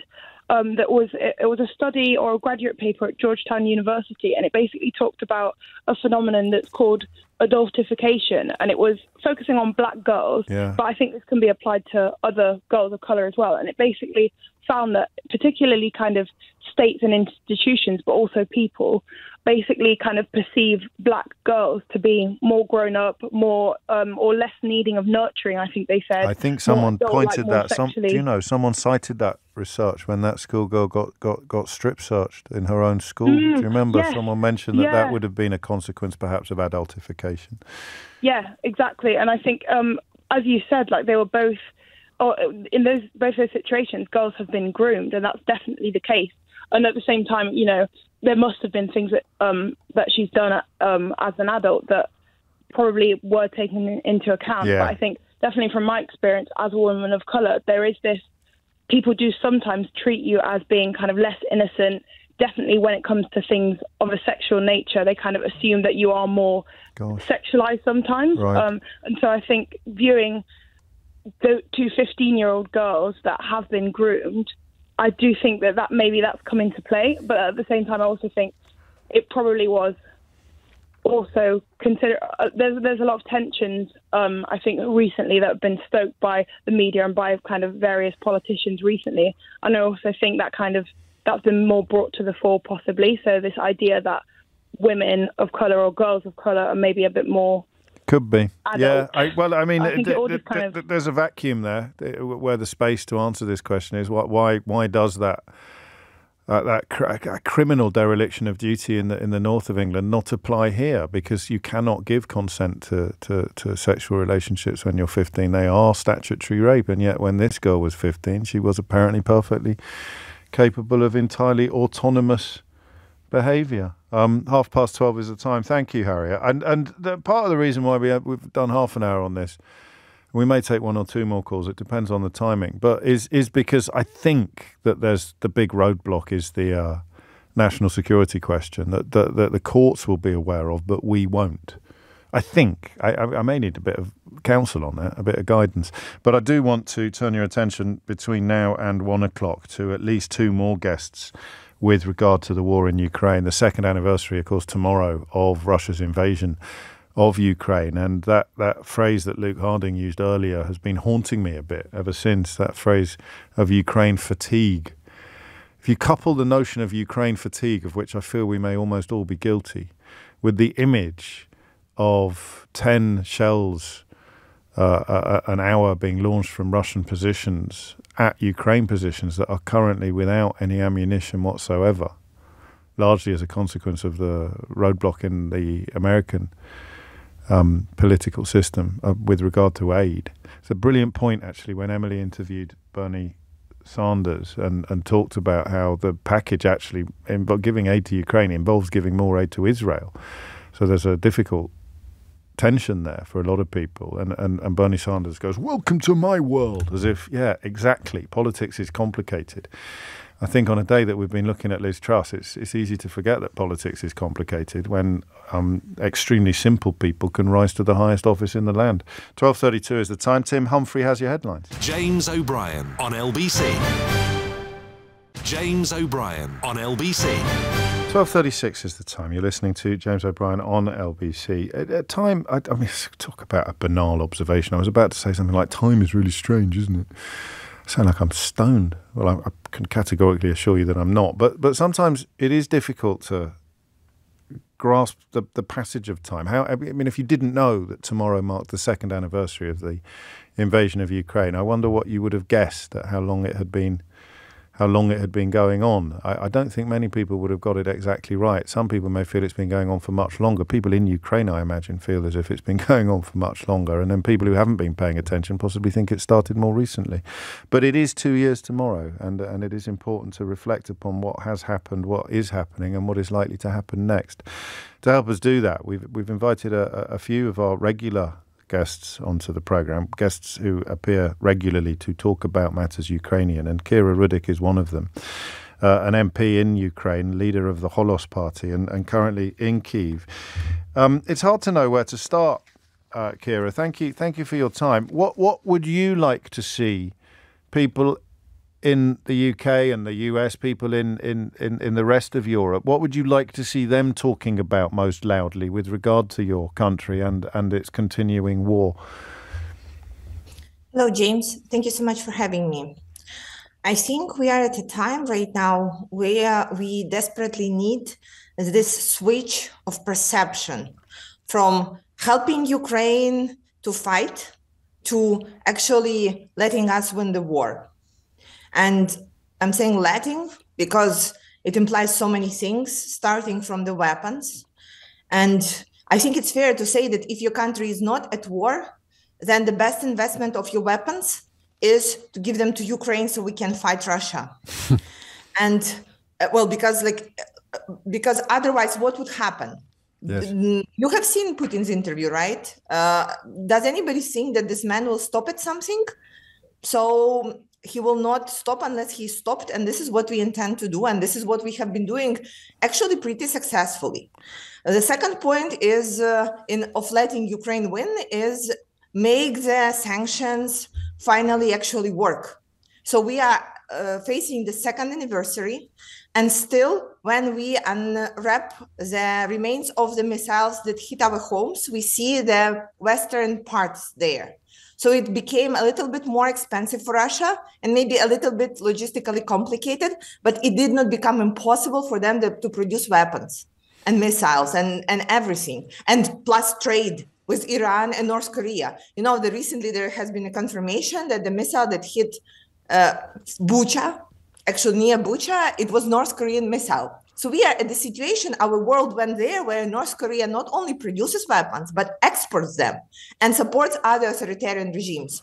And the third point, and we have been talking about it for so long, is let Putin finance our victory against him. We are talking about this $500 billion of Russian money that are being frozen in democratic countries. And I will not be over-exaggerating saying that if the US elections will turn very differently, then at some point this money that everybody holds on and thinks that it will be forever, this money may be returned to Russia, right? We know that the sanctions can be lifted. So the window of opportunity to do the right thing with those money is actually like half of a year. Well, I mean, for people who need subtitles, not because of the way that you're speaking, but because you didn't mention Donald Trump by name, you're suggesting that if Donald Trump got back into the White House, he would very, very likely do Vladimir Putin's bidding, up to and including returning the $500 billion worth of frozen assets. Kira, you campaign on this. We've spoken about this before, and our mutual friend Bill Browder has been very active throughout the campaign, calling for exactly the same thing. What reason are you given by our politicians, by British politicians or by American politicians, for not doing what seems obvious to so many? What reasons do they give you when they say, oh, I'm sorry, Kira, we can't do that because? Because there are legal matters, because it is politically inconvenient. Read in it whatever you want. Because there would be elections coming up, because there are so many good Russian people whose money are frozen and who are sponsors of different politicians and who may turn their backs if Russian money are being used for the sake of Ukraine, because it will set an quote unquote dangerous precedent. Yes. For the countries that start the full-scale invasion. And I'm saying, well, this is what we actually want to do, to establish this really dangerous precedent that if you start a full-scale invasion, commit all kinds of war crimes, then your money will be gone. Yes, this is exactly what we want to do. And I don't see any danger with it, other than for the other authoritarian regimes that really are thinking about starting a wars. Well, yes, this is what West would do. And I think to show that the West means business, it's so important to go ahead with this matter. And actually, by the way, James, I don't think that we talked about this with you since it happened. Belgium has actually done the first step. Yes. They have taken taxes. And it's not a small amount. It's 2 billion euros, and it will go to Ukraine facility package within the next couple of months. So it is the first sign that the first crack in the ice, I call it. I like that phrase. It's a rather healthier precedent than the one that you were referring to previously. How serious is the imbalance now in armaments? How serious is the difference between the Russian capabilities and the Ukrainian capabilities? Well, it is serious. I unfortunately cannot tell you the numbers. Of course. But just imagine that Russia, Iran, and North Korea are having their military productions working 24/7, and they have very small limitations of what they can do. And we have not received even a half of promised ammunition package from EU for the last year. The help and aid from the United States is blocked. And even if it will be a miracle and it's voted today, yes, it will still have up to 6 months until we will start receiving it in a normal pace. And the West is not producing the weapons and missiles and ammunition in the speed that would compare to the authoritarian regimes. And it is obvious, but it is so unpredictably dangerous for all of us. And is that because of where we started this conversation? Is it because of a failure to appreciate the threat to us rather than simply the threat to Ukraine? If the threat to other countries, most obviously, I suppose, Finland and Estonia, but beyond that, if that threat was properly understood, then those pipelines of weapons would be flowing much more freely. I think so. It's crazy, though. How can they? I mean, you must be more baffled than I am at how people can look at Putin and not see an existential threat to the current world order. I think people lived in illusion for a very long time that it's possible to talk to him. It's possible that he only wants a part of Ukraine, etc., etc. Yes.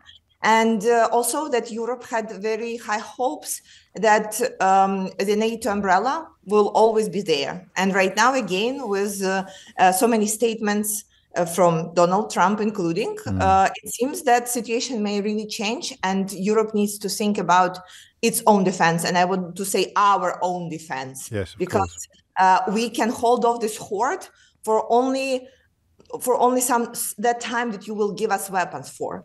We cannot fight the enemy empty-handed. We will try. We are doing it at some points, but it is incredibly hard. So we really hope that the time that is being won right now by the lives of our people is being spent wisely and to ramp up the production, so Russia will stop. But this is not what we see right now. And the West and we can put weapons in your army's arms. Kira Rudik, thank you. Thank you so much for your time. I wish you, as always, I wish you well, and your countrymen and women well.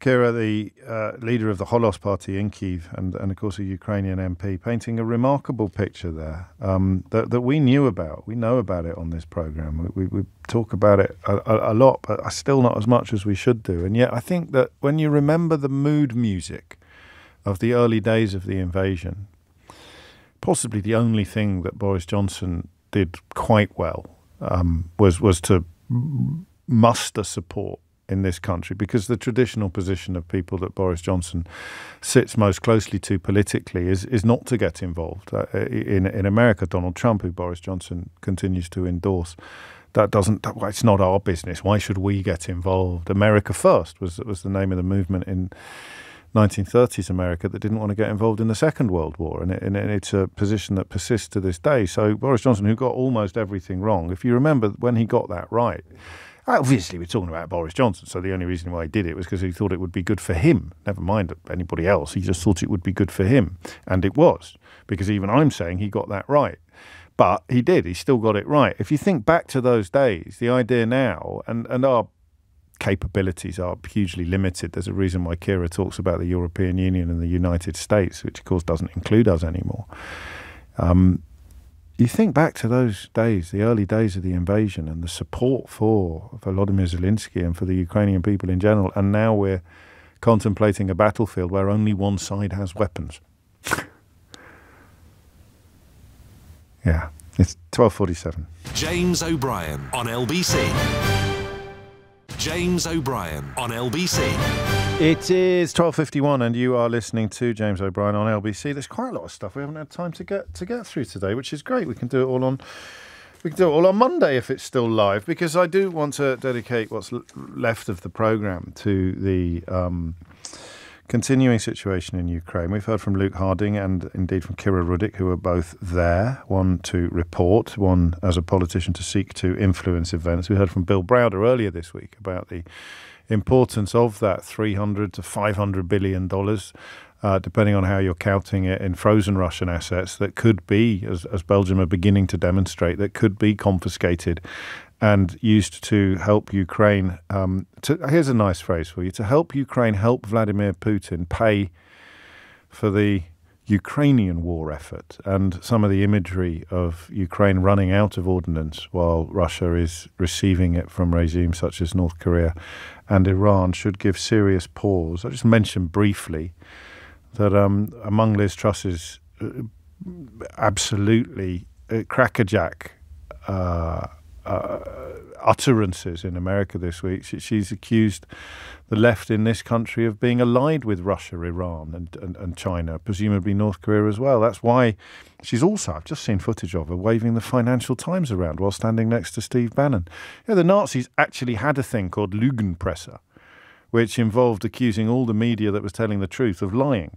Absolutely crucial brick in building the wall of Nazism that would eventually define 1930s and 1940s Germany. You've got a former British Prime Minister standing next to Steve Bannon at an event populated by people who deny that Donald Trump won, that Joe Biden won the last American election, accusing the Financial Times of being in cahoots with the deep state to stop people like Liz Truss giving the country the policies that they really want. We've all gone mad, frankly. And, of course, the second anniversary of the Russian invasion of Ukraine tomorrow reminds us all too poignantly of the stuff that we should be concentrating on a lot more than our own weird little domestic psychodramas. Anthony King is a professor of defence and security studies at the University of Exeter, another guest who has helped us on several occasions come to a better understanding of what is happening in Ukraine and why. He's the author of the book Urban Warfare in the 21st Century, and he joins us now. I'll ask you what I've asked all my guests today, Anthony, which is, what do you think we should be talking about? Well, hello. Yeah. What do I think we should be talking about? We should be talking about the absolute imperative requirement to support Ukraine at a time when the war actually is beginning to turn in disfavor of Ukraine.